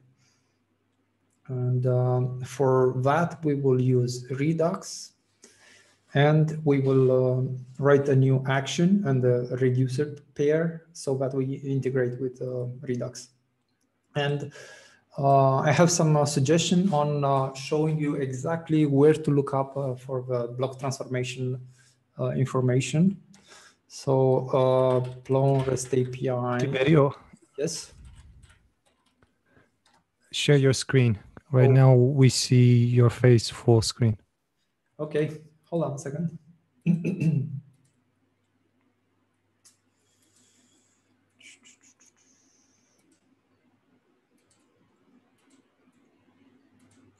Do you see my screen?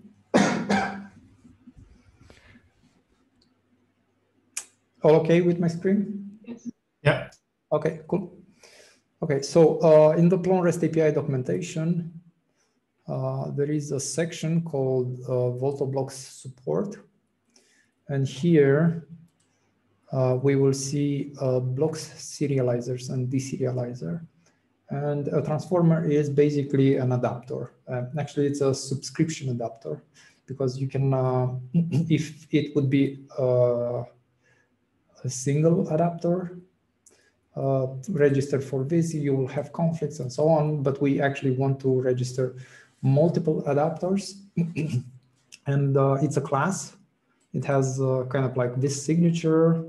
It will get the context and the request in the initializer, and then when it is called, it gets the value. And the basic structure for the deserializer and the serializer is the same. Basically, the deserializer transforms the value coming from the browser.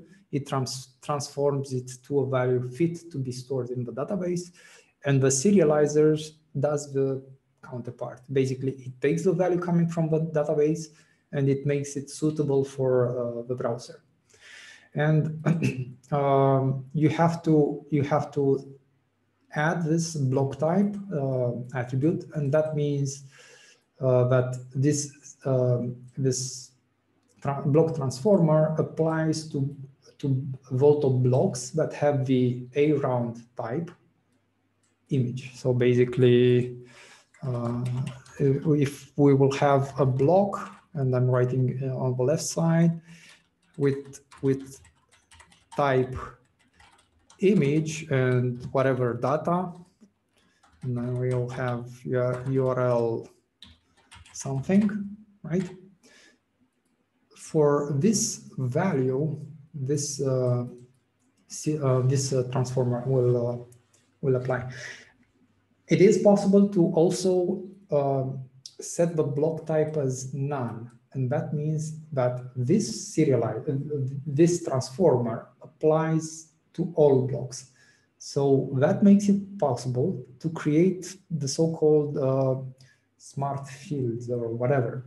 So basically, you will get the block value, and it's up to you, whatever, it's up to, let's say, this adapter, what it tries to find inside.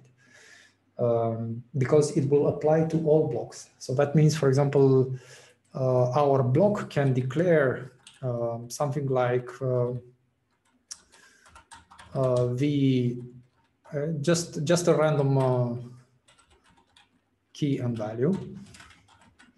And we could have, but there is no such thing, but we could have a transformer that looks for block value keys that start with _v_, and we would implement the ZeroDB protocol that values that start with _v_ are not saved to the database. So yeah, that would be one way to use a smart field.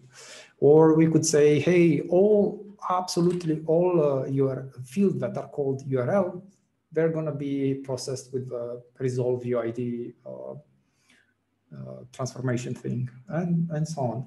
Or I could imagine, for example, that we push data as the block value coming from the browser, that we push, let's say, something like binary data, and it's going to be a bunch of things. I don't know. It could be base 64 encoded or whatever. You make sure that you can put it in JSON, and on the backend side, you take this data, you transform it to a real file inside the ZeroDB, and you replace this binary data inside the block value, right? Because at that moment you're in the backend, you could replace it with URL and let's say the path to that file that you have created.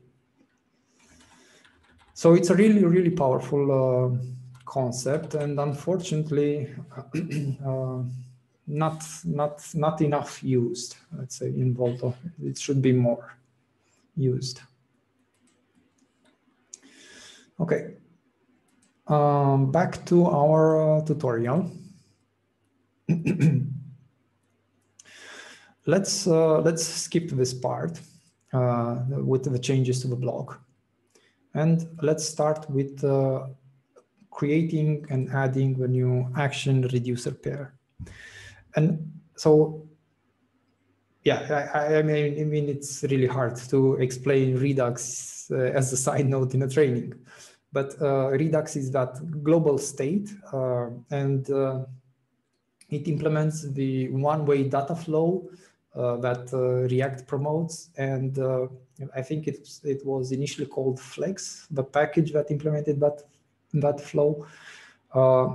So to be able to mutate the data in the global store, you call an action, and in that action, so we would have this function get. In our case, we call it getRawContent. This function, we can pass whatever parameters we decide, and it needs to return an object with, so basically this one would be the action. It needs to return an object that represents our action, and the object needs to, it needs to have an action type, and then whatever we decide that we need as an extra information in that action. So then this action is executed by Redux. I mean, it's intercepted by the Redux middleware, and it's used to change the global store. And that change is being performed by another action, another function, which is the so-called reducer. So this one, it gets the previous state as a parameter. This one, it gets the action that we have sent. So it's this object. And inside, it needs to return the state modified, however we decide that we will change the state for that particular case. And I'm going to also show you how to debug, let's say, this Redux actions and store. So the convention is to use a constant for the action type. And we will, sorry, we will place that constant in a file. And just to, yeah, well, whatever. Trust me, I'm not sick with whatever pandemic is circling these days. And just, yeah. Constants. Okay, we've declared this constant. We put it in the constants module file. This one sits in the root of our add-on, right? So it's not in the data table folder. It is located in the source folder of Volto data table module add-on. So in constants, we are exporting this get row content constant. And we will also create the actions module, and I'll put the action here. And if you browse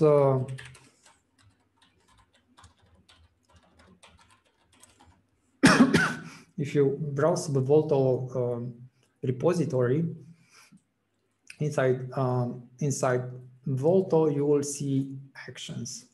And inside actions, you will see one folder for each of the actions. For the purposes of this tutorial, we'll keep it simple. We won't replicate the folder setup, but basically it's just namespaces and folders and paths, nothing fancy. In the end, they all get imported in here. So basically, this one will become kind of like the actions module inside Volto. So because all of them from this folder will be imported and then exported. Okay, so we have this action. What do? We need the type that we have imported, and the type is just, hold on a second. The type is just a simple string. So now I'm looking at the constants file. Okay, and let me close, go back to actions. So now I'm in the actions. I have the action, it exports a type, and we define something, and that would be, we say, I want to do a request, and the request will be based on the parameters that were passed to the function. Now, Volto treats actions that have this request key in a magical way, in the sense that they will actually be executed by a special middleware, and they will cause a network fetch. And we're gonna check immediately and see what happens. So it will do a request of type get. So you could have here post, for example, or put or delete or whatever HTTP verb you want. It will have the path and the headers, and we're gonna stash the URL in action because the request won't be preserved. And yeah, let's continue. And we have to write the reducer. So we put the reducer here. Okay, so this is a function called raw data. And this name, the name that we use here is going to be the name for the key in the global store. So basically, you can imagine the global Redux store as a big object. It's going to have a lot of keys. And for each key, we'll have a particular state. And that state will be whatever its determined by executing this reducer function. And yeah, let me put them side by side so that you can notice something.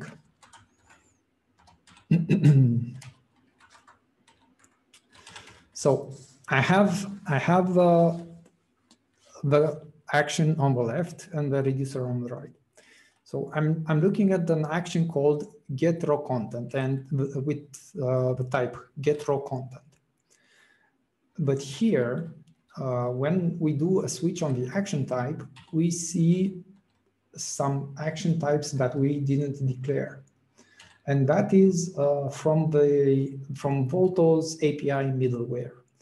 The let's say network API fetching middleware.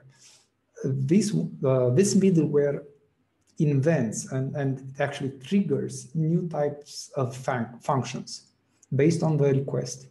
And we can look at its source code.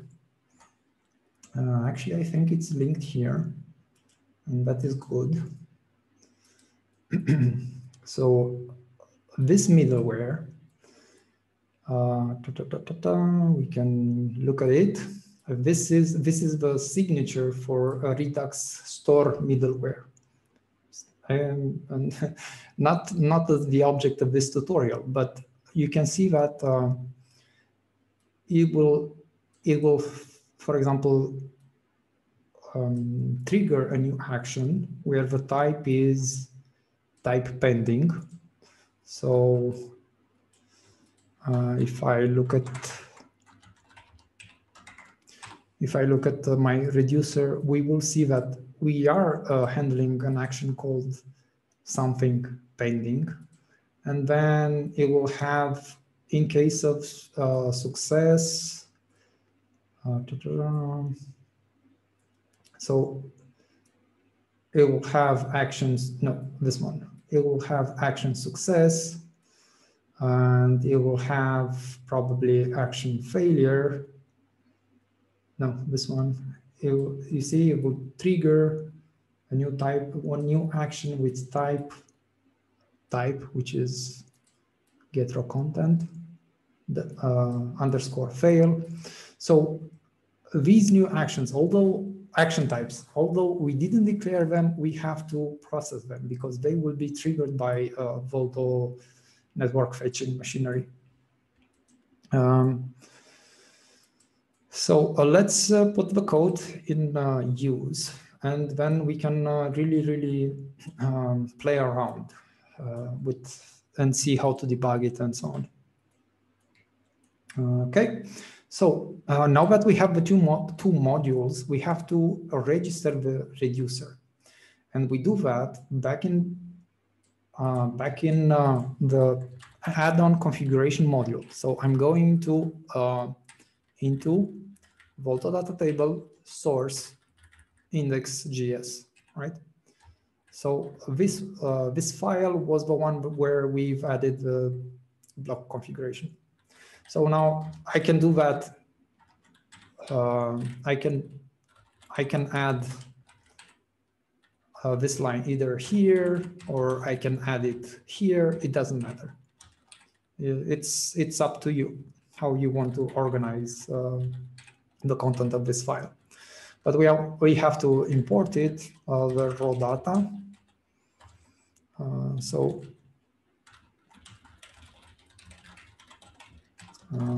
we've now imported the reducer, and we've added the reducer to the add-on reducers. So now Redux will know that it will have a new key inside the global store, and that key is called raw data. And let's see, do we have Redux? Yeah, we do. Okay, so what I have here is, let's put it to the bottom. No, that is crazy. Let's put it to the side. Okay, I need it to dock actually, and I don't need it to go wild on the screen. And close.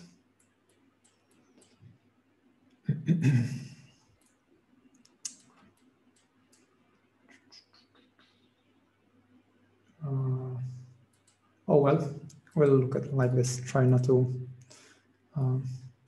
break too much. Okay.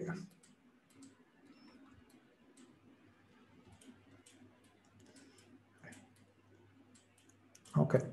So in here, in this extension, you can see all the actions as they are executed, and you can actually go back, and you can see the screen changes in the back, and that is like you can just travel back in time, back and forth as the actions are executed to see how the state for our React application changed. And each action will have some data inside it, and you can check what the action contained, and you can look at this global state. And this is what we're actually looking for, because in the global state, we'll have now this new raw data key. Right now it's empty because we haven't really triggered any action to change what's inside, but it is here and it's properly registered. Okay, so let me just quickly double check.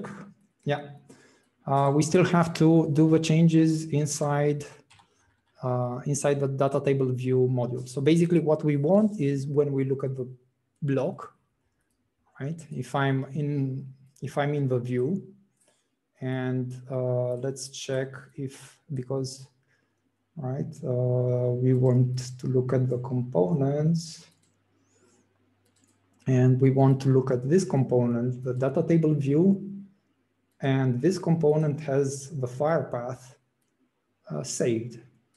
So we are actually ready to already use this file path and fetch the data that sits there and put it on the screen. And we needed the action. We have the action. Let's do that now. So I'll quickly grab the code from here, and I'll also explain it.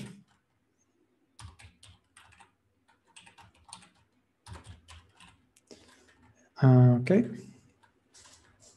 So, and just to simplify and let me focus, because I don't like seeing red on my screen, I'll also grab the imports. Okay, so now we have a little bit of destruction, but inner. So in the props, we will have a key, and we basically what we are doing is const data equal props. And what we are actually doing is const data is props.data. So basically just assigning a new constant with the name data, but is equal to the value of the key, the lookup key from props called data. And then we are further destructuring that data object, because we are interested in defining a constant called file path. So constant file path is actually props data file path, right? Okay, so then now we're looking for an ID. That would be, so let me quickly go back to this one. In the file path, you see that it's an array. So we'll have to look the first entry in that array. And that array will be an object. And in that object, it will have a round ID, which will be basically the path for our file. So then now that we have it, and be aware that again, I have used the question mark to make it safe to dig inside this data structure. And again, you see, I'm using a question mark to further step down inside that fail-safe object to look for an ID key. And this ID right now could be or could be not. Like I could have something in the array, I could have something in the file path. I don't know, but it will be safe for me to handle it, and the browser will not break. I mean, it won't crash with an error. So now we are defining the path.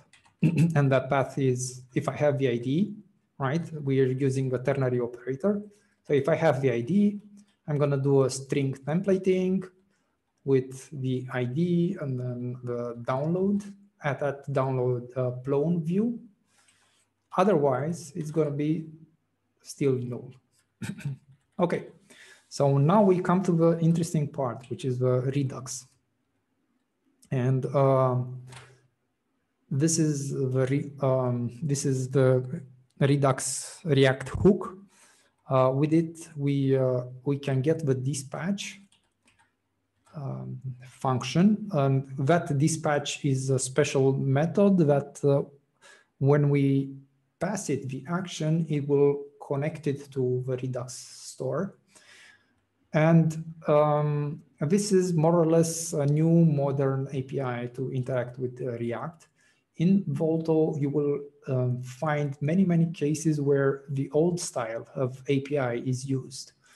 So let me show you.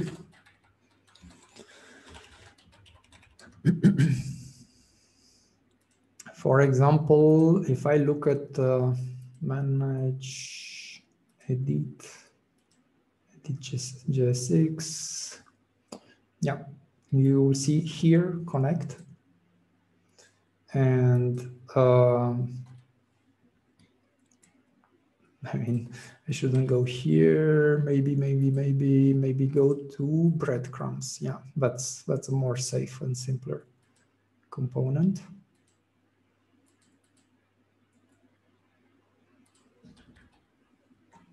Okay, so this one, connect, it will connect our component. It will wrap our component in something that will connect it and inject properties to it.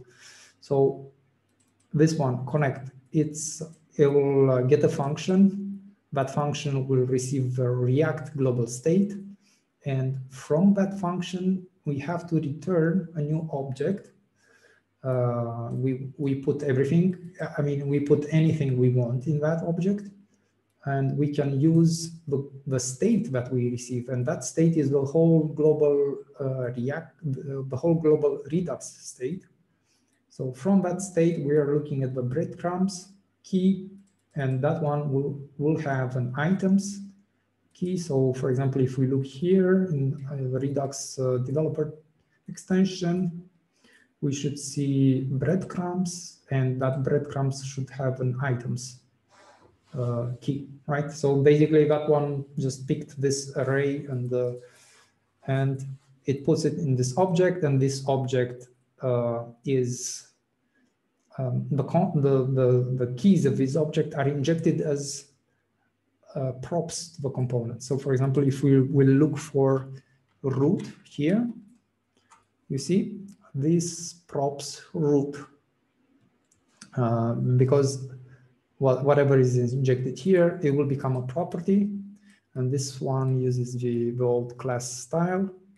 So this props root, and the items will also be a prop, and then of course we will have the actions. They will also be props, and you see here get breadcrumbs from here. It's an action. It's imported from Volto Actions, but when it is used, it's not used directly from here, but it's the one that's coming as a prop. So you see these props get breadcrumbs. And this one is basically wrapped inside the dispatch that we use directly here. So you can see here we pass the action as a option to this connect function, and what we will get it as a prop to the component, and when we use the action, we have to use the prop. But here in our component on the left, we use the new style. We use dispatch. I mean, we get dispatch, and with dispatch, we are able to use it directly. So no longer connect and get it as a prop or whatever. Okay, so we have a dispatch. Then we have the use selector, and this one, the use selector, is mostly equivalent to our case here at the right. So we get the state. So it is a function, we get the state, and from that state, we return whatever we are interested in. So just like here, we return, but because here we had to define a new object with keys and so on and so on. In our case, it is simpler because we are just interested in one value, and that value is binded to a constant here. Okay, so what do? We use this selector to look up state in the Redux store. We will call that state request, and that request should have data because that's how Volto API works. It will it will store the downloaded content inside data, and we will define a Boolean that says has data is, do I have something in content, true or false, right? And that is what the double asterisk, the double shouting mark does. Okay, so here comes the interesting part, the React use effect. So that is as an effect of our rendering the component, and that is rendering, let's say, and mounting it in real DOM on the screen. Something happens, and that something is, if I have path and I don't have data, I'm gonna dispatch the action, and that action will get the URL, that is the path that I have extracted from here. And basically, you see, I have a condition path, right? So it is safe to say I will have a path here, and that's going to be something with a value. And a React use effect, and I'm going to just clear this, and you'll see what happens. It's going to complain. This one is the extra parameter to the use effect. So the first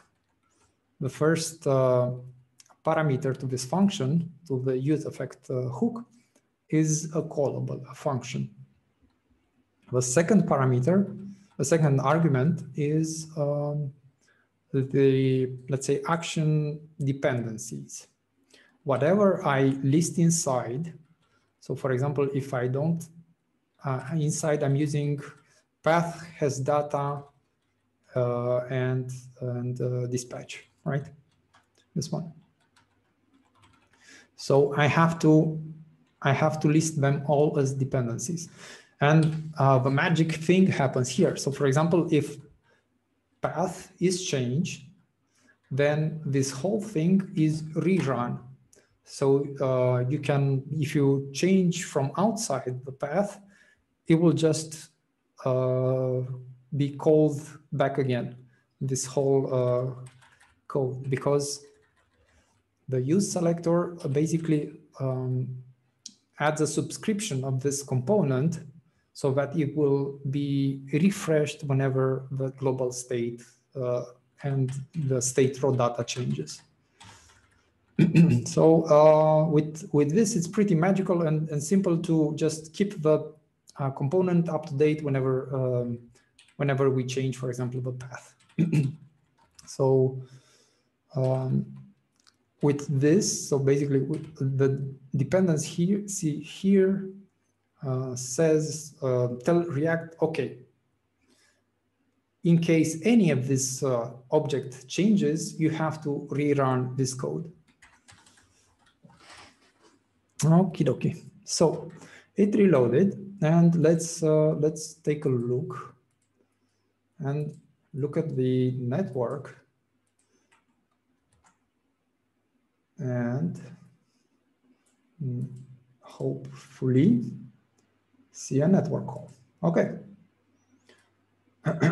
Now, just to show that this network call just didn't happen before, I'm gonna just comment this. So you see calls, clear it up, just okay.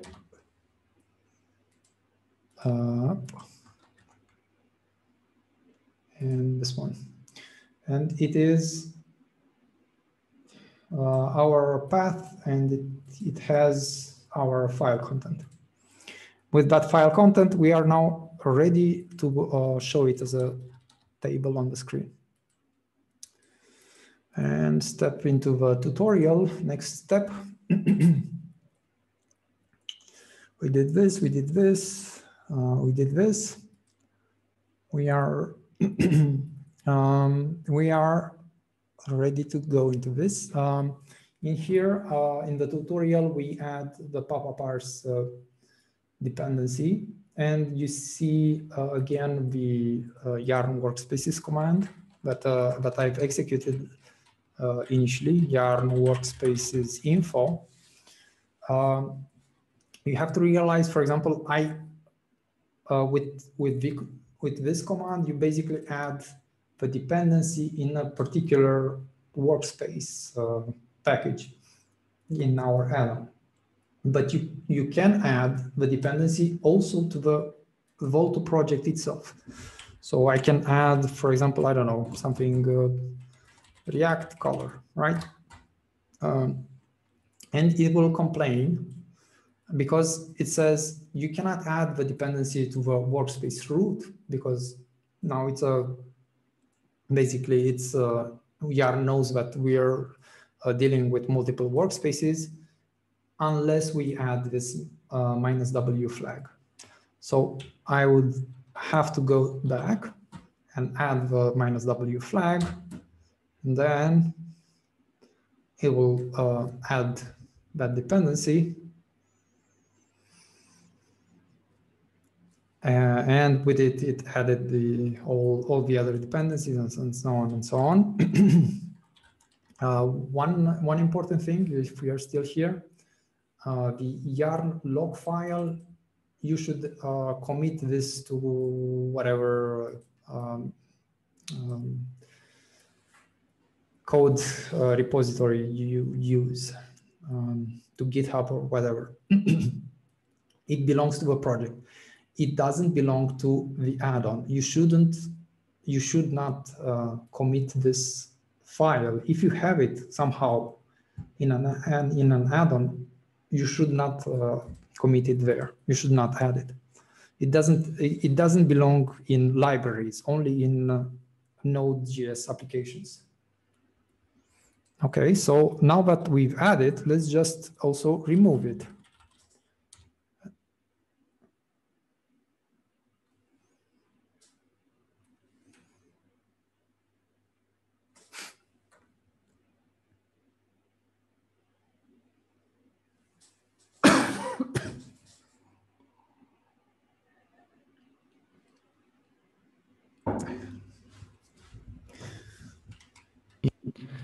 Yeah, I wish you would have shown where that was added before you removed it. Maybe with the yarn workspace info, or in which package JSON was added.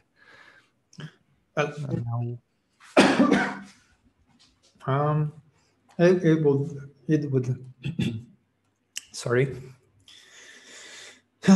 it would have added to the project root node modules. But stay focused. Okay, so what do we have here? We've added the pop-up parse, and that one it's a CSV parser. It is one of the few that run CSV parsing in the browser. There are a lot of CSV file parsers, node-based CSV file parsers, and yeah, you can have huge CSV files, so it's not a simple task. And this package basically works with CSV file parsing in the browser. So what do we have extra? We have this one. So now that with this one, we make sure that our request, right? And then our request will be populated with the result of whatever is in Redux at raw data. And then that we will have from that request, we will have defined the content data, otherwise it will be undefined, right? And then once we have all of that, so we have this condition, if the data has been downloaded, because you have to take into account the fact that our block will be rendered and re-rendered and re-rendered and so on many, many times whenever something happens in this block. In some cases, some of this refreshing and re-rendering will be done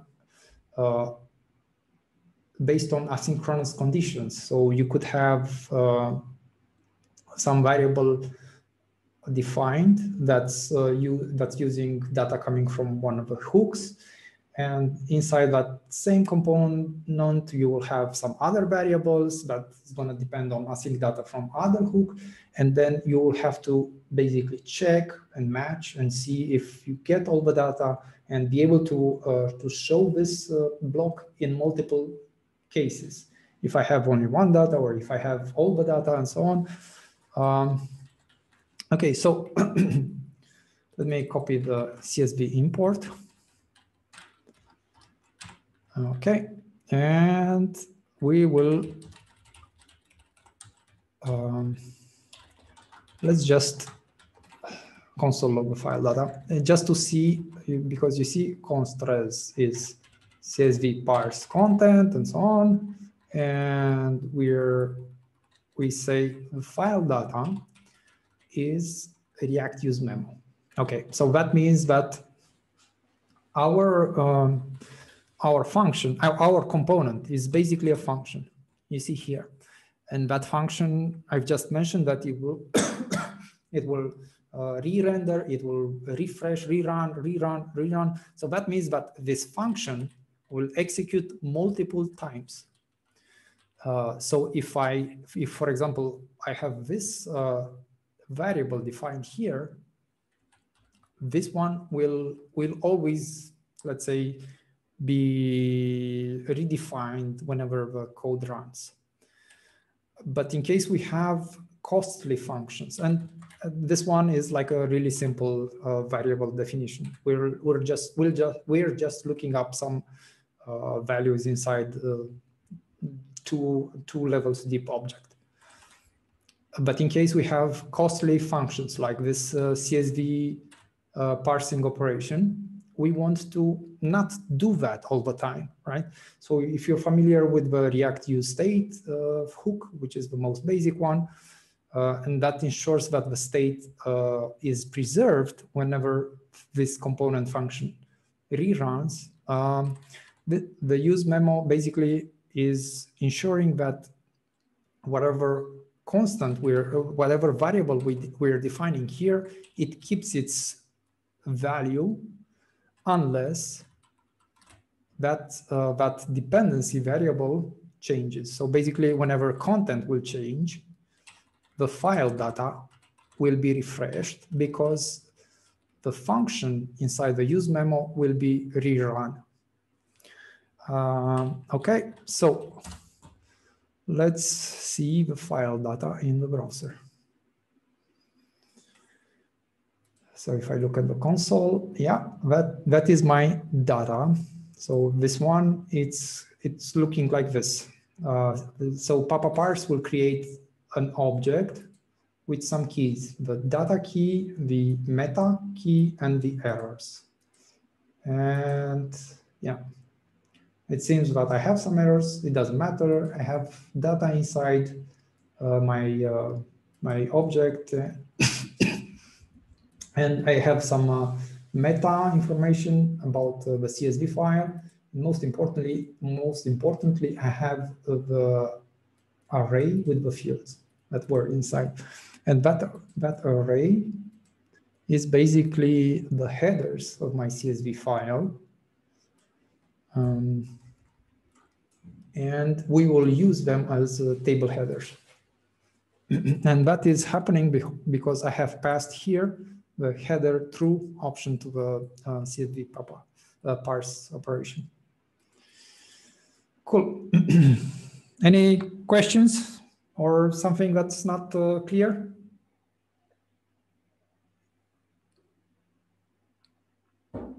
No? Okay. Moving on. Now we get to the nice part. So,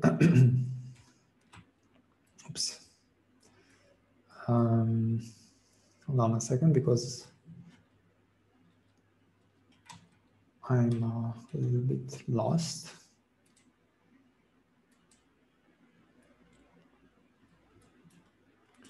Okay. So we have this bit of code you saw just before that meta. So in the file data, which is the object that I've logged, we will have the meta key, and that will have the fields, which will be either an array or an empty list. And now this is something that's really interesting about JavaScript if you're a Python programmer. And that is, oh, sorry. The fact that an array is true in Node, even if the array is empty, which is not the case in Python. So if I say, for example, x and is not empty, right? So that would be true and true. It is, right? So x, I mean, the array, the empty array, ignoring the fact that it's empty, it's still Boolean true. So if we want to check if this array is empty, we have to do x length. And this time it will give us 0. And that's something else that you have to be aware, that the result of this operation is 0. More or less, you can use it as a Boolean, but if you use it to render a component, if you use it in the JSX part of your components, sometimes you will get 0 rendered on the screen, and you don't want that. So we will use this case, like with the ternary operator, right? So that we can just render nothing, or we can just say null, which again would be ignored by React when rendering. Okay. So again, we have the array with fields. So basically we covered the fallback cases if there's file data, if there's meta inside, and if we have fields, it's going to be an array. It can be empty, it can have something, but in any case, we have to make sure that we also have the fallback. And then we will have the nice part. We will have a table displayed. So we'll replace this part. Let me scroll. And I think I took too much. So basically, just like before, when I've shown that we have to make sure that if we have file data, we render something. Otherwise, we render the fallback. We use the ternary operator here to see if we have a file data. We will show the table. Otherwise, no data message. And the table needs to be imported from semantic UI React.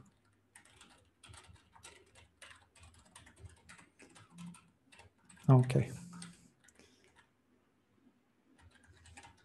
So back here, let's look at the screen. Okay, now it's possible that, yeah, it was set on responsive.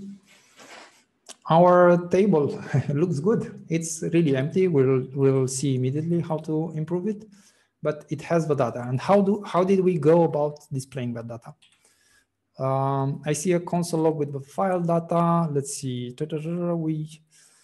We have the file data, and that file data is stored in the data array.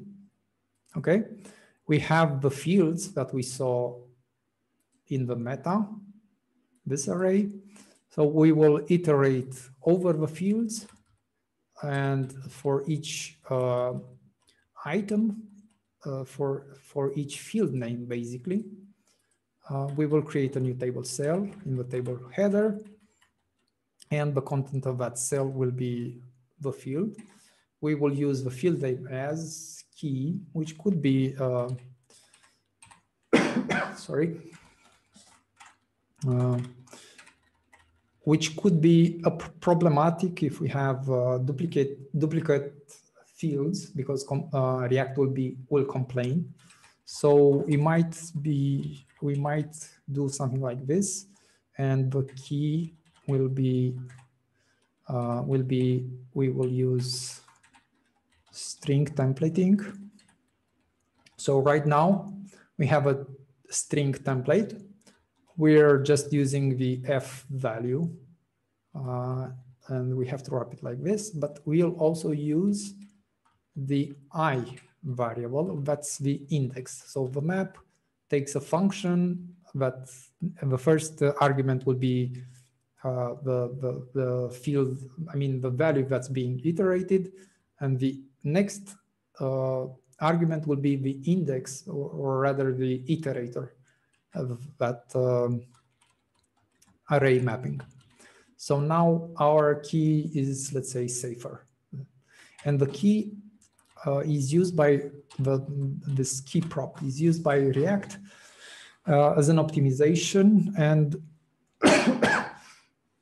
basically whenever we have lists, React needs to know if it should re-render the member of that list, and it does that based on many things, but one of them is if the key changes. So basically you kind of want to have the key being a direct, let's say, a unique consequence of whatever you render in that component. Okay, moving on into the table body. So until now we have rendered the header. If I make this screen wider, you can see. So I have rendered the header, and then in the table body, we are iterating over the file data, which we saw it's an array. And that array has, again, an object. So basically, we will have this type of object with a key value, so field name, value, whatever. And we will render a row for each item from this array. And inside that row, we will take the fields and iterate again on the fields, but we will use the field name as a lookup key in the object. So yeah, that's it. I mean, not let's say pretty basic, not something fancy. Okay. Now, here comes, let's say, the interesting part.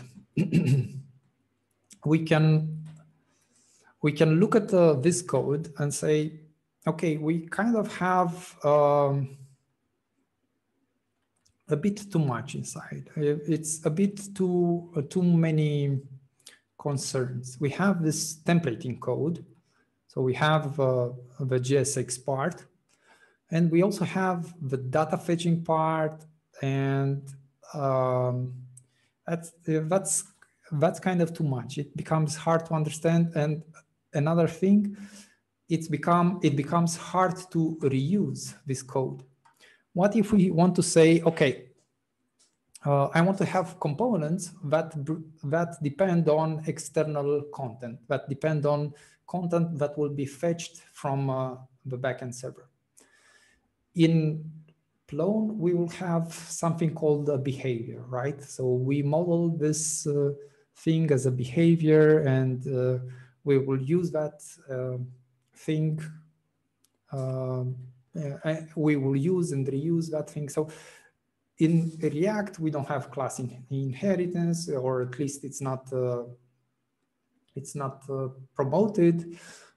In React, we have to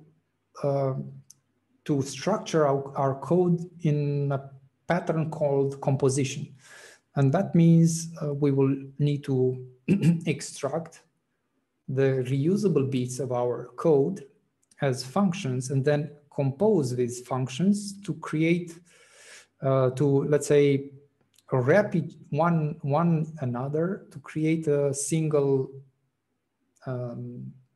set of properties that are injected to the final component. And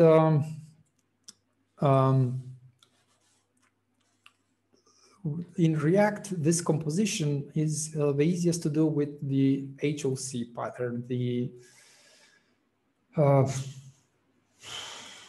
higher order component pattern here. This one is more or less like a Python decorator. So if I will write some quick code here. Okay, so let's assume that I'm in Python, right? So I can have a decorator, which is a function, and the decorator is applied on top of another function, and we can do something. I'm decorating func, and then the decorator always needs to return another function. And of course, I'm keeping it really, really simple, like the most basic decorator. The React higher order component pattern is the same, except that, yeah, going back here, our HOC, our higher order component, will be a component that wraps another component, and that is acting like a function. So we will have const, and the convention is, let's say, to write as with some sort of behavior with, I don't know, file data, let's say, and we're gonna write a function, right? And that function will be a decorator, so it needs to get the decorated component as the first argument. So that would be wrapped component. We will call it here wrapped component, but basically I would do, when I'm using this HOC, I will do like this with file data of some component, right? So some component here, which would be, I don't know, could be something like, it's just a div.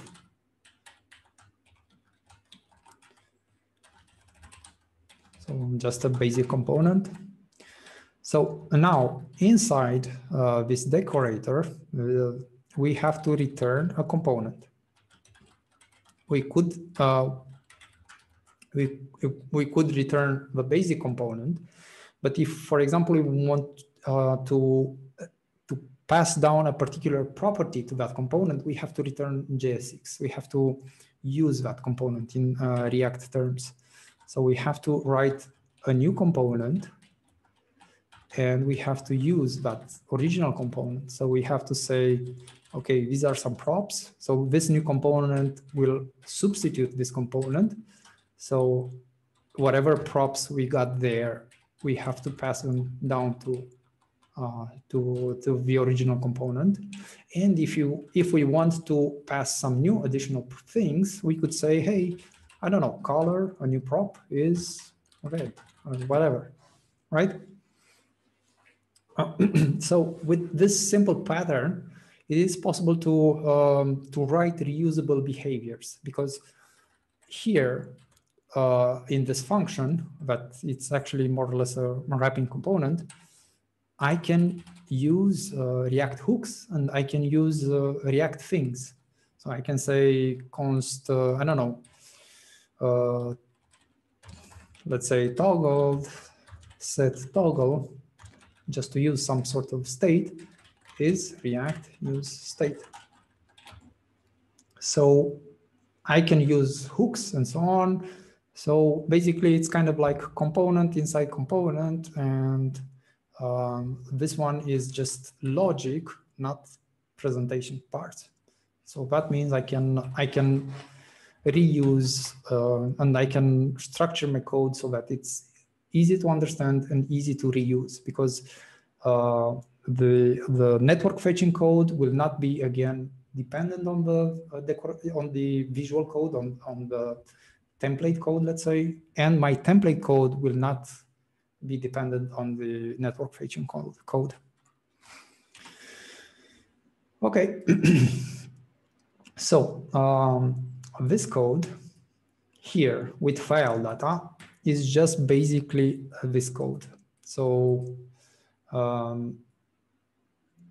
whatever I have here on my right side, on my left side, sorry. Hold on a second. So whatever I have here, and probably this thing as well, I'm just gonna remove it and put it in this higher order component. And this one will be a file called with file data. And we will put it in source hooks. So basically here, okay, and with file data.js. And I'm gonna paste. Okay, so if we ignore the tutorial for a moment and we try to look side by side, okay, then yeah, basically it gets everything. So more or less all of this, right, all of this is removed. And we can see that here in the wrapped component, we are passing file data, right? So now my file data will be, I can do const file data is props destructured. There's another pattern where if, you know, just to avoid this type of code, we can just say here file data, because we don't actually use the props. So it could be like this. And of course, I won't have file data inside. So in this case, sorry, if I look at the code, it will probably crash or something. Let's see, no data. Okay. And we can declare, for example, a fallback like this in case, for example, if, but I'm basically making sure here that I'm passing something. But for example, if I would pass here undefined, like if I didn't have this fallback, it will crash. Now it didn't crash. So if I remove this one, no, but if I, let's see if I delete it from here. Yeah. You're not wrapping the hook in the table. I know. I'm trying to show what would happen if I'm not passing. I'm trying to show actually the JavaScript here, this feature that I can pass like a default value in case the value is not defined. In any case, so let's import the hawk.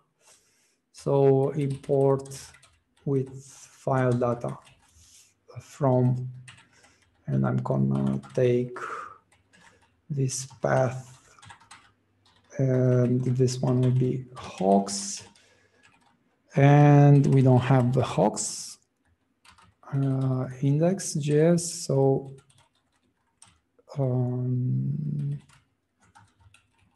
do I have it as a default? Yeah, it's a default, so I need to do it like this.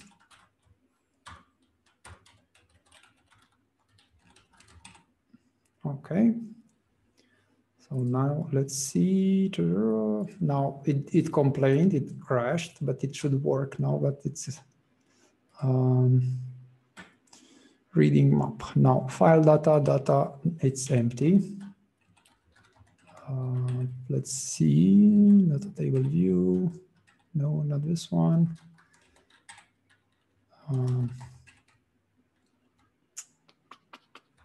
This one.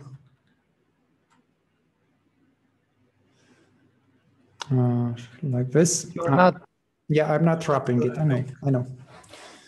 Okay, so we have to wrap our component with the hawk. Now that we've imported it, you remember it has to act as decorator. So I'm gonna call with file data on top of my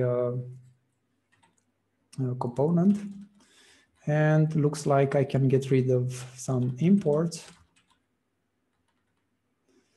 And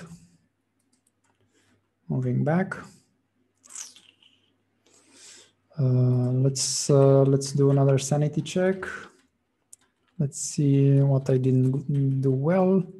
File data.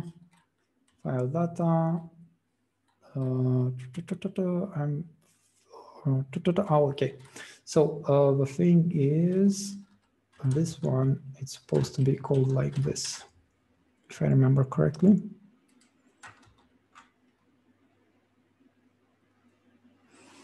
Okay, so yeah.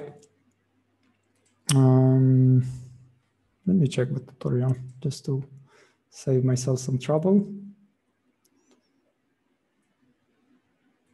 No, it needs to be called like that. Okay, put it initially. So okay, well, let's debug it.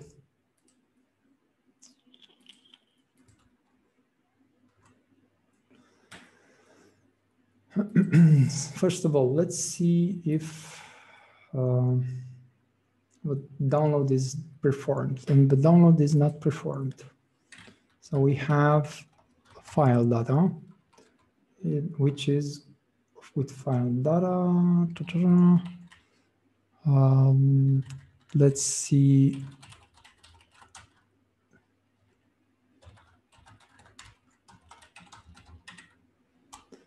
Like this. Yeah, it's our class, fine.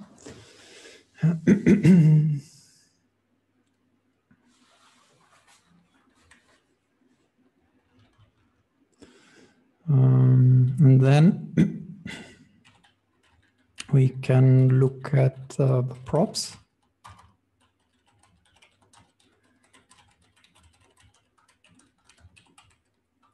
Of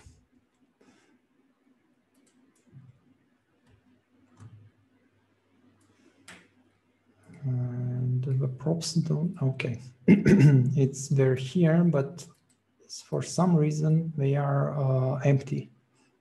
No, that's from data table. I think so. Let me just look again at the error. So file data. I should add some condition because the file data is empty right now. I think that's the problem right now. So fields, I will add the condition, and file data again, the condition.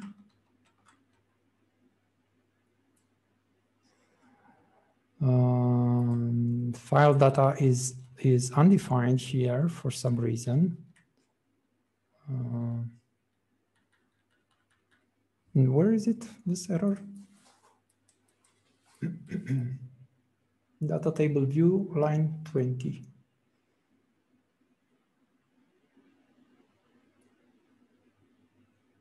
Oh, right, file data. I have another condition to add here.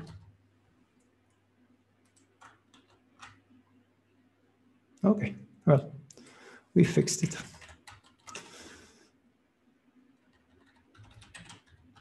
Okay, just remove the logging.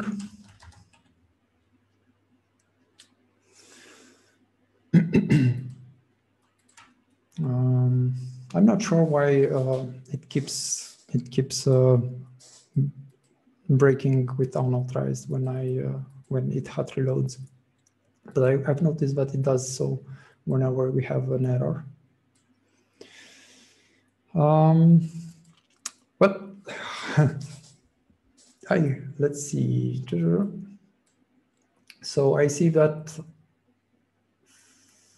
file data.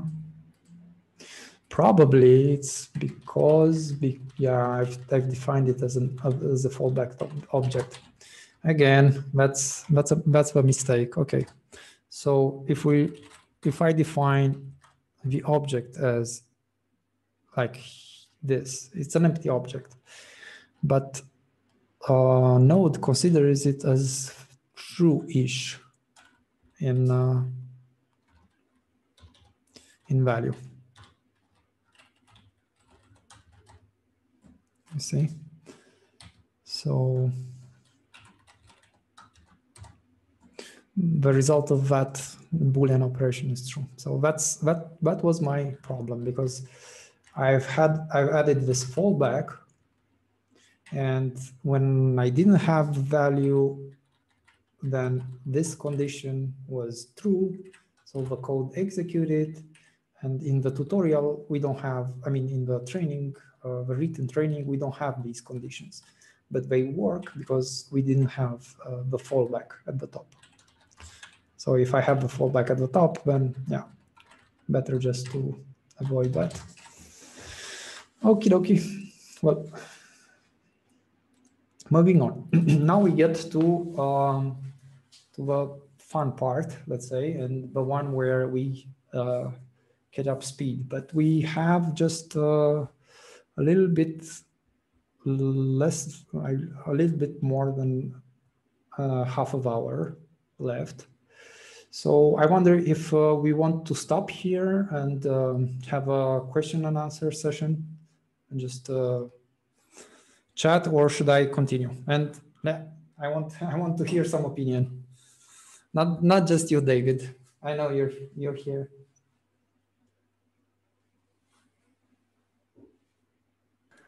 You caught me. Now who else? Well, if there's no one raising hands and saying that they want to go to question and answer, then we can continue with the tutorial. We have the block editing with a form concept, and this one is really powerful, and we've started to use it in Volto, and it's a really big productivity boost. It basically reuses the schemas that are produced by Plone REST API, the ones that are used in Volto. So whenever I go, for example, and I add a folder. Let me check Volto. Okay, don't crash on me.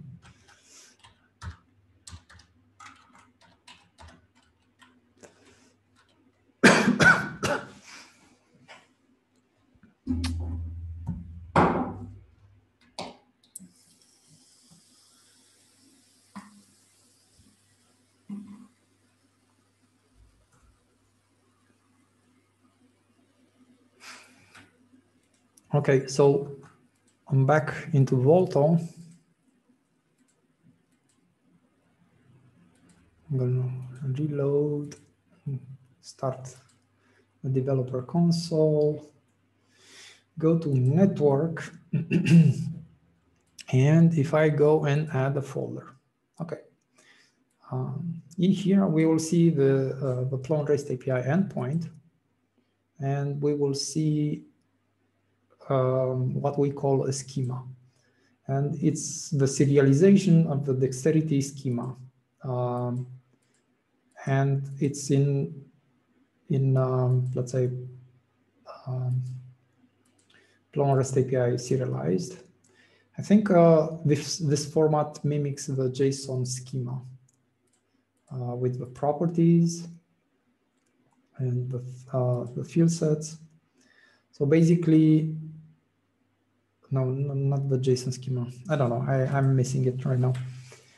But the schema, as the most basic object, is an object with title, required, which is an array of the required fields, the field sets, which is basically the different tabs, let's say, the field sets. And in the properties, we have the definition of the widgets. So for example, if we track it down, the title field is going to be of type string. The subject will be something really fancy, which is an array. So the subject field is the tags. So I can write here some stuff, right? So this one is an array. And what else? Something like exclude from navigation, you see type Boolean. If we look, exclude from navigation, it's just a checkbox, and so on. And you can see here that it uses the widget lookup mechanism in Volto has to understand this Plone REST API schema. Now, in the client-side forms, what we're actually doing is to appropriate this schema and to reuse it and to reuse the form components in Volto to declare JavaScript code with this type of schema that can use the form component and render the form, but not with information coming from Plone REST API, from dexterity content, but with something that we define in JavaScript. And the fact that we are manipulating the schema inside JavaScript, it means that unlike Plone and unlike dexterity, it is really, really easy to have dynamic schemas and all kinds of fancy things, the kind of things that will take days and weeks of work to do in dexterity and backend code. Okie dokie. So we will define, so the task that we're trying to approach right now is in the beginning, I have shown that in the block configuration, we had code that was able to change and define settings for the table, so that we can make the table. Basically, what we're going to do is more or less implement the formatting. Yeah, well, page. So now if I add a table block, not a data table, but a table block, think it's in common. Now, this table block is the editable table from Volto. And this table block has the options, right? We're gonna add the options and we're gonna implement it. And once we achieve that, I'm gonna show you the Volto code, which is old style, and we can compare it to the new style of code that uses the client-side schema. And you can see that it's a big improvement. Okay, so yeah, we have the schema. And we're going to create a new file. We're going to call it schema. And the schema, in our case, but it doesn't have to be, but the convention is like this, that we create the schema with a function. This one could have been missing. We could have it like this. And yeah. It could be just a JavaScript object, but sometimes you have to get some things from the data, or you can a nice pattern, for example, is that we are able to conditionally add new fields to be rendered. So for that reason, we make the schema a function. I mean, we use a function to create the schema. And that function, the convention is that it gets form data and the Intel object, which is the object used for internationalization, and it returns a basic schema. In our case, so we have a single field set with just the description field, and we will define that that description field to be a text area, and it's just going to have a title. But I think this schema is just an example, because the real table schema will be this one, and I'm going to copy it from here, and then we can take a look to see what it has. Okay, so in the real table schema object, we say title table. We will use the Intel object to internationalize, and instead of hard coding as a string, the title, we will pass an Intel message. And this one, the default field set, right? So we will have lower down the screen in the file, we will have this type of define messages call. And inside we define each internationalized message, which will have the default message and an ID, and it will be inside an object, and we will be able to call it by that ID. So we will have messages, the variable, and inside it we will have the various messages. So okay, we will have two field sets and the fields, but I guess the easiest way to see what it does is to actually render that form. So now let's go back to our data table edit component. And we're going to basically replace this section with the form that reads the schema and will render that schema. And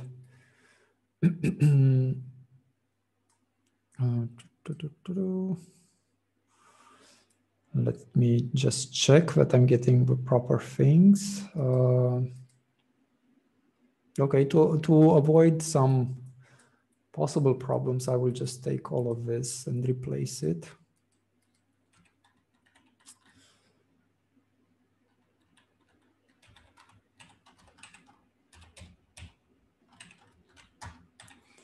Okay, so now we have the inline form, we have the schema, that we have to define. And the inline form is something that we can import from Volto components. Okay. And the schema, we'll have to import it as well. If you saw the screen jump, that was just file auto formatting.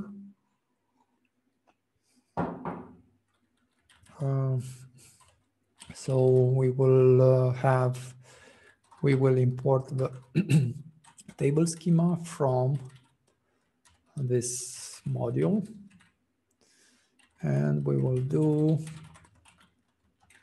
table schema, and we're just gonna pass our props.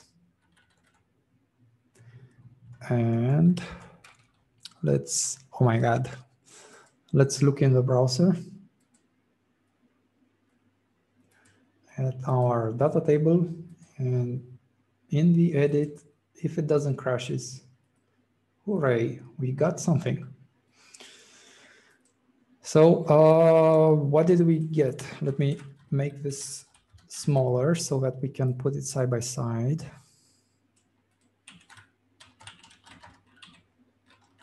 And we can look at the schema. So we have two field sets. One will have only the file path, and the field set in the sidebar is rendered with an accordion like this, but the first field set is not in the accordion. So in the default field set, we will have a file path, and then we'll have another field set called style that could be any name, but that we will give it a title and it will appear here as the accordion title. And inside we'll have some fields, basically 6 fields, fixed cell, blah, blah, blah. 1, 2, 3, 4, 5, 6. Yeah. And they will be all Booleans as defined here, right? So our file path object field, we have defined it with the object browser mode link, and it's here. If I delete, basically I have to pick it up again. It works, and we have the schema. Okay, so let's just do some random editing here. And let's see how that one reflects in the block data.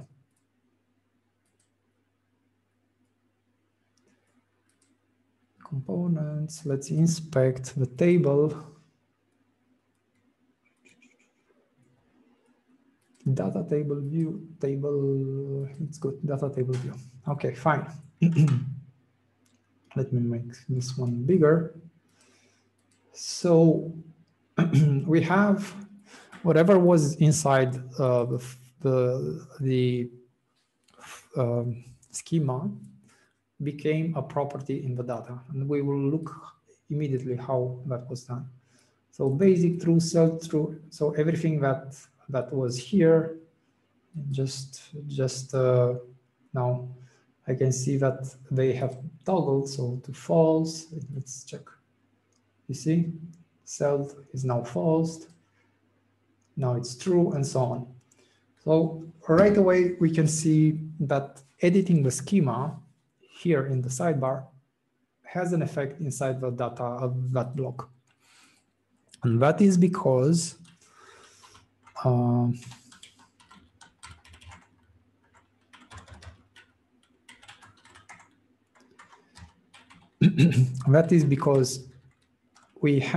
we used the inline form component, we passed down the schema, and the inline form component accepts one property called onChange field. And basically that one is executed whenever one of the fields inside that schema changes. One of the widget changes values. And just like we had before, and that's why I thought it was important to understand how the widget works. Just like we had before, we are calling on change block. So if, for example, I'm gonna separate, I'm just gonna copy this, and I will undo. Okay, and I will paste it here. Okay, so just to get rid of this ugly color. Okay, so just like we had before, on change ID value on change block, it's similar here, ID value on change block data. So very, very similar API. And another thing that's really, really important to keep in mind, when writing widget, don't feel tempted to use inner state inside the widget because it doesn't make sense. When you write a widget, let's say, I'm sorry, now I messed it up. I got back to the version. Yeah, I'll need to redo this. One moment, and I will carry on.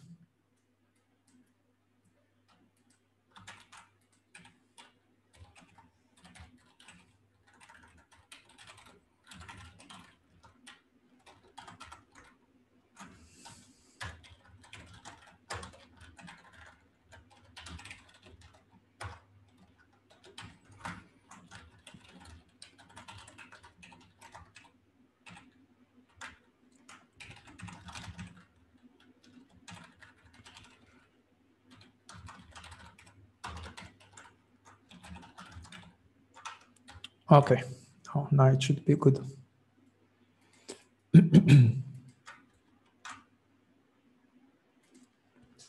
Okay, so back to my don't use state in widgets explanation. Let's assume that I'm writing, I don't know, news item. I'm writing here a value, and you will have this widget. You will define a state, and that state you will just update it with the widget value because you need a React control component and so on. And what you will have to do is basically whenever that state changes, you have to change the on change value callback. So then if you have to do that, and basically you will also have to watch the incoming value to update the state of the widget when it changes from the outside. That basically means that the inner state of that widget is absolutely irrelevant, and you don't need it. And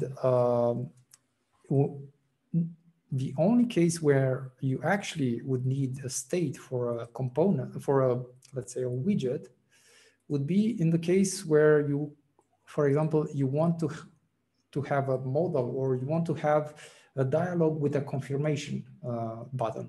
Because then here, yeah, it makes sense that I keep an internal state and I only transfer that state to the parent component only when I have the confirmation from the user. In other cases, no, don't do it. It's not needed.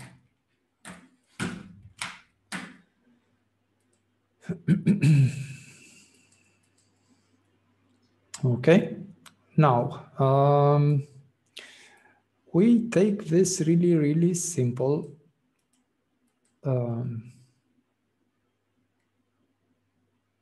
formatting function, and we're gonna put it in the data table component. And we're gonna use that function. So basically the function goes in here in the type table as my mouse is, so before we had celled, right?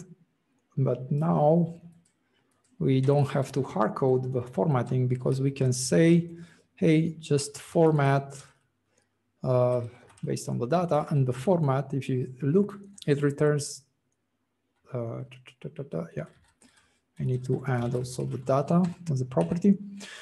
So basically that was, the data is a field inside the props object. Okay, so this format, it's a function, it gets the data, and the data, we saw that it has all of these formatting options as booleans, and we will basically return this object with the options, and these ones, they will become properties to the table. Now, how do we know which props we should pass? That's easy. You have to look inside the React semantic UI. So not semantic UI, but semantic UI React. So if we look at the table component, the props, we can see, for example, fixed, compact, basic. So basic is here, the cell is here, and you can see that they are all booleans. Compact, so that's a boolean. Then inverted, it could be, and so on.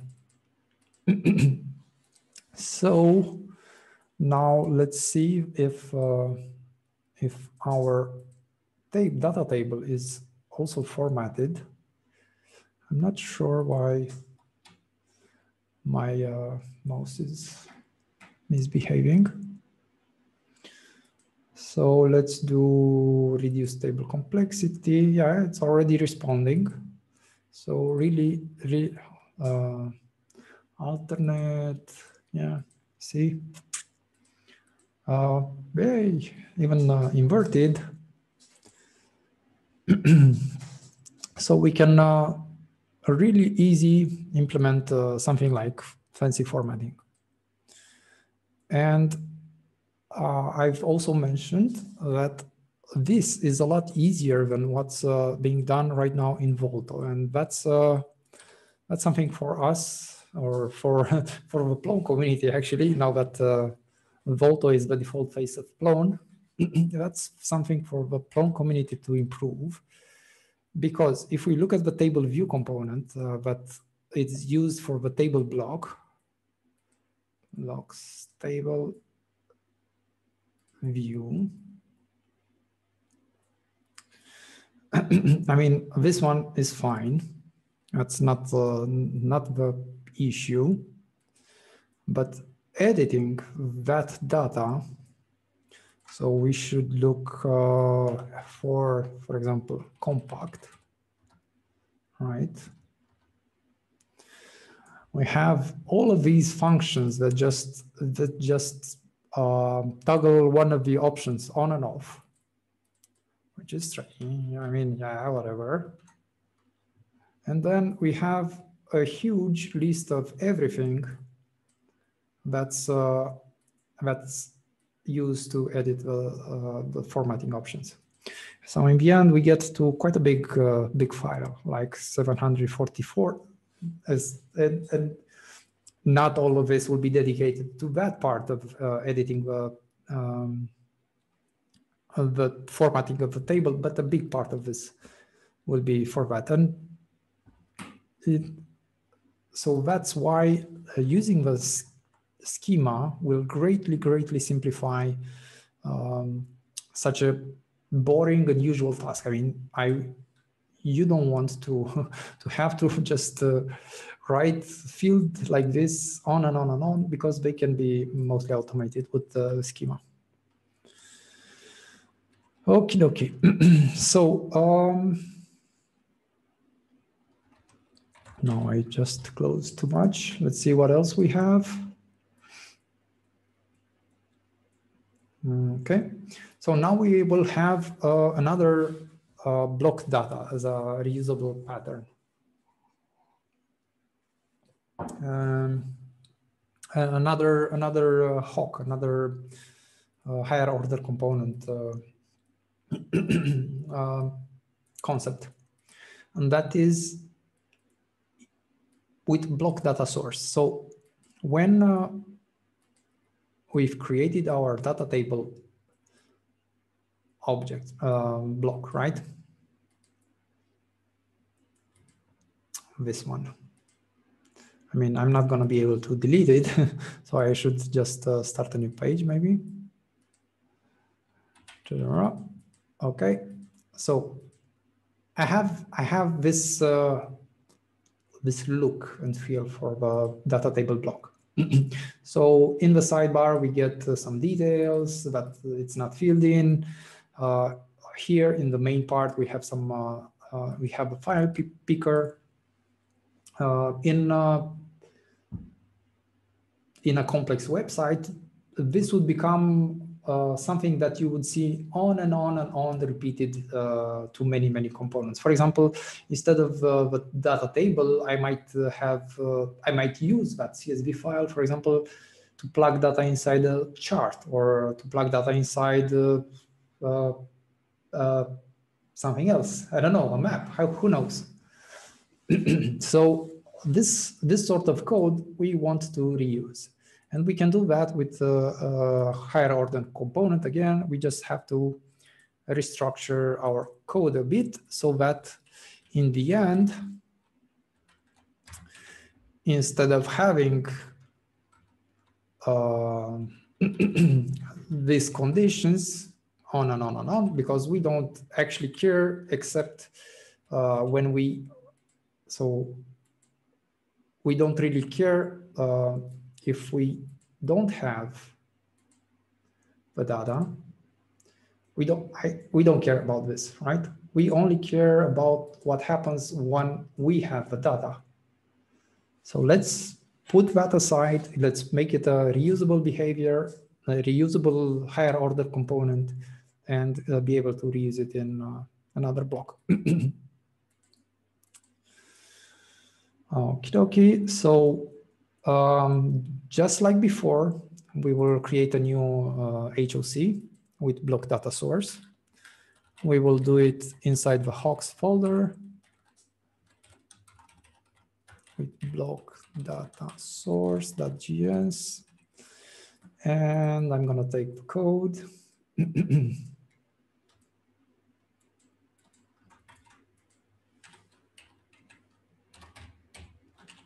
And I'm going to just stick it here.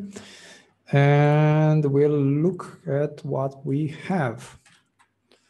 I will put side by side. And we can check. So basically this pattern fills in the main block side, the view, let's say, and it's going to render that file picker, and it also fills the sidebar with the fallback form, let's say. So, for example, if I try to clean up the file, I wouldn't have this sidebar portal, but let's just pick the component from the tutorial because it will be easier. And I cannot really program while talking. That's I'm pretty sure that it happens with everybody. Okay, so the tutorial says also to update the hawks in the index file. So we'll say export with block data source.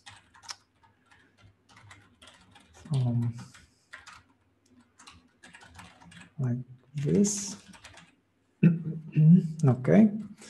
And then the edit component, I'm pretty sure that it's going to be greatly simplified. Yeah.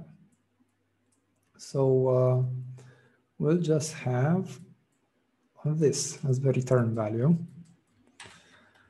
So I'm on my right side. Let me close. I'm on my right side data table component. I'll just replace all of this, and I'll just put return.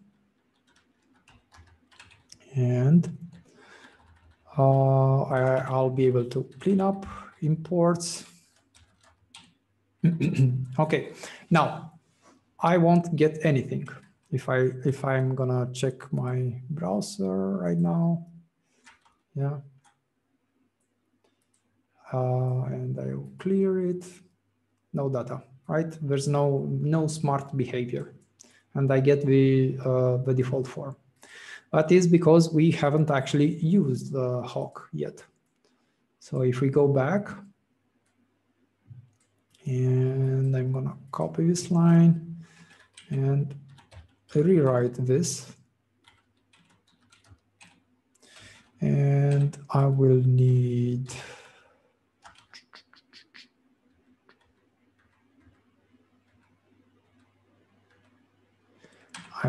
that one.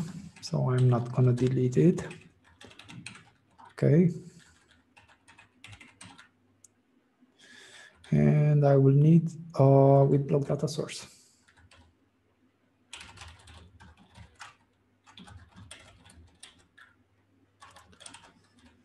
Plone collective, Volto data table tutorial, and then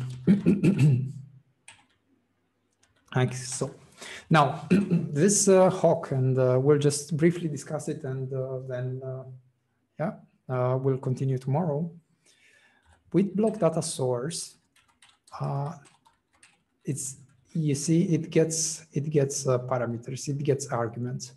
So that means that the hawk in itself will be a function that hold on a second. Yeah, this one. So it will be a function that gets the options, and it will return another function that gets the wrapped component.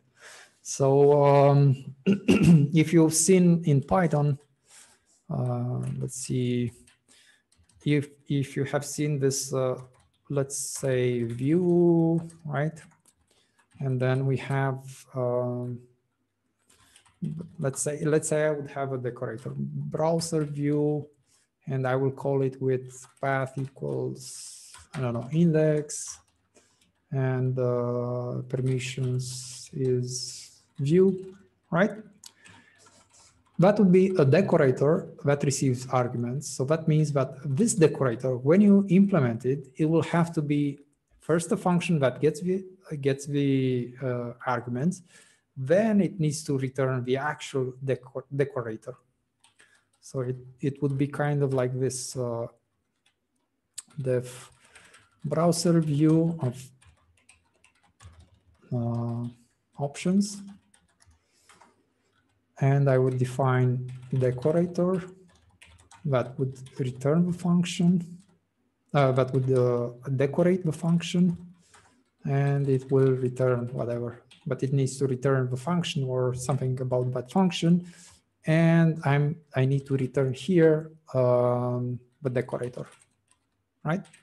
So that is just to be able to have access in a closure to the options, but also in here I will have access to the options.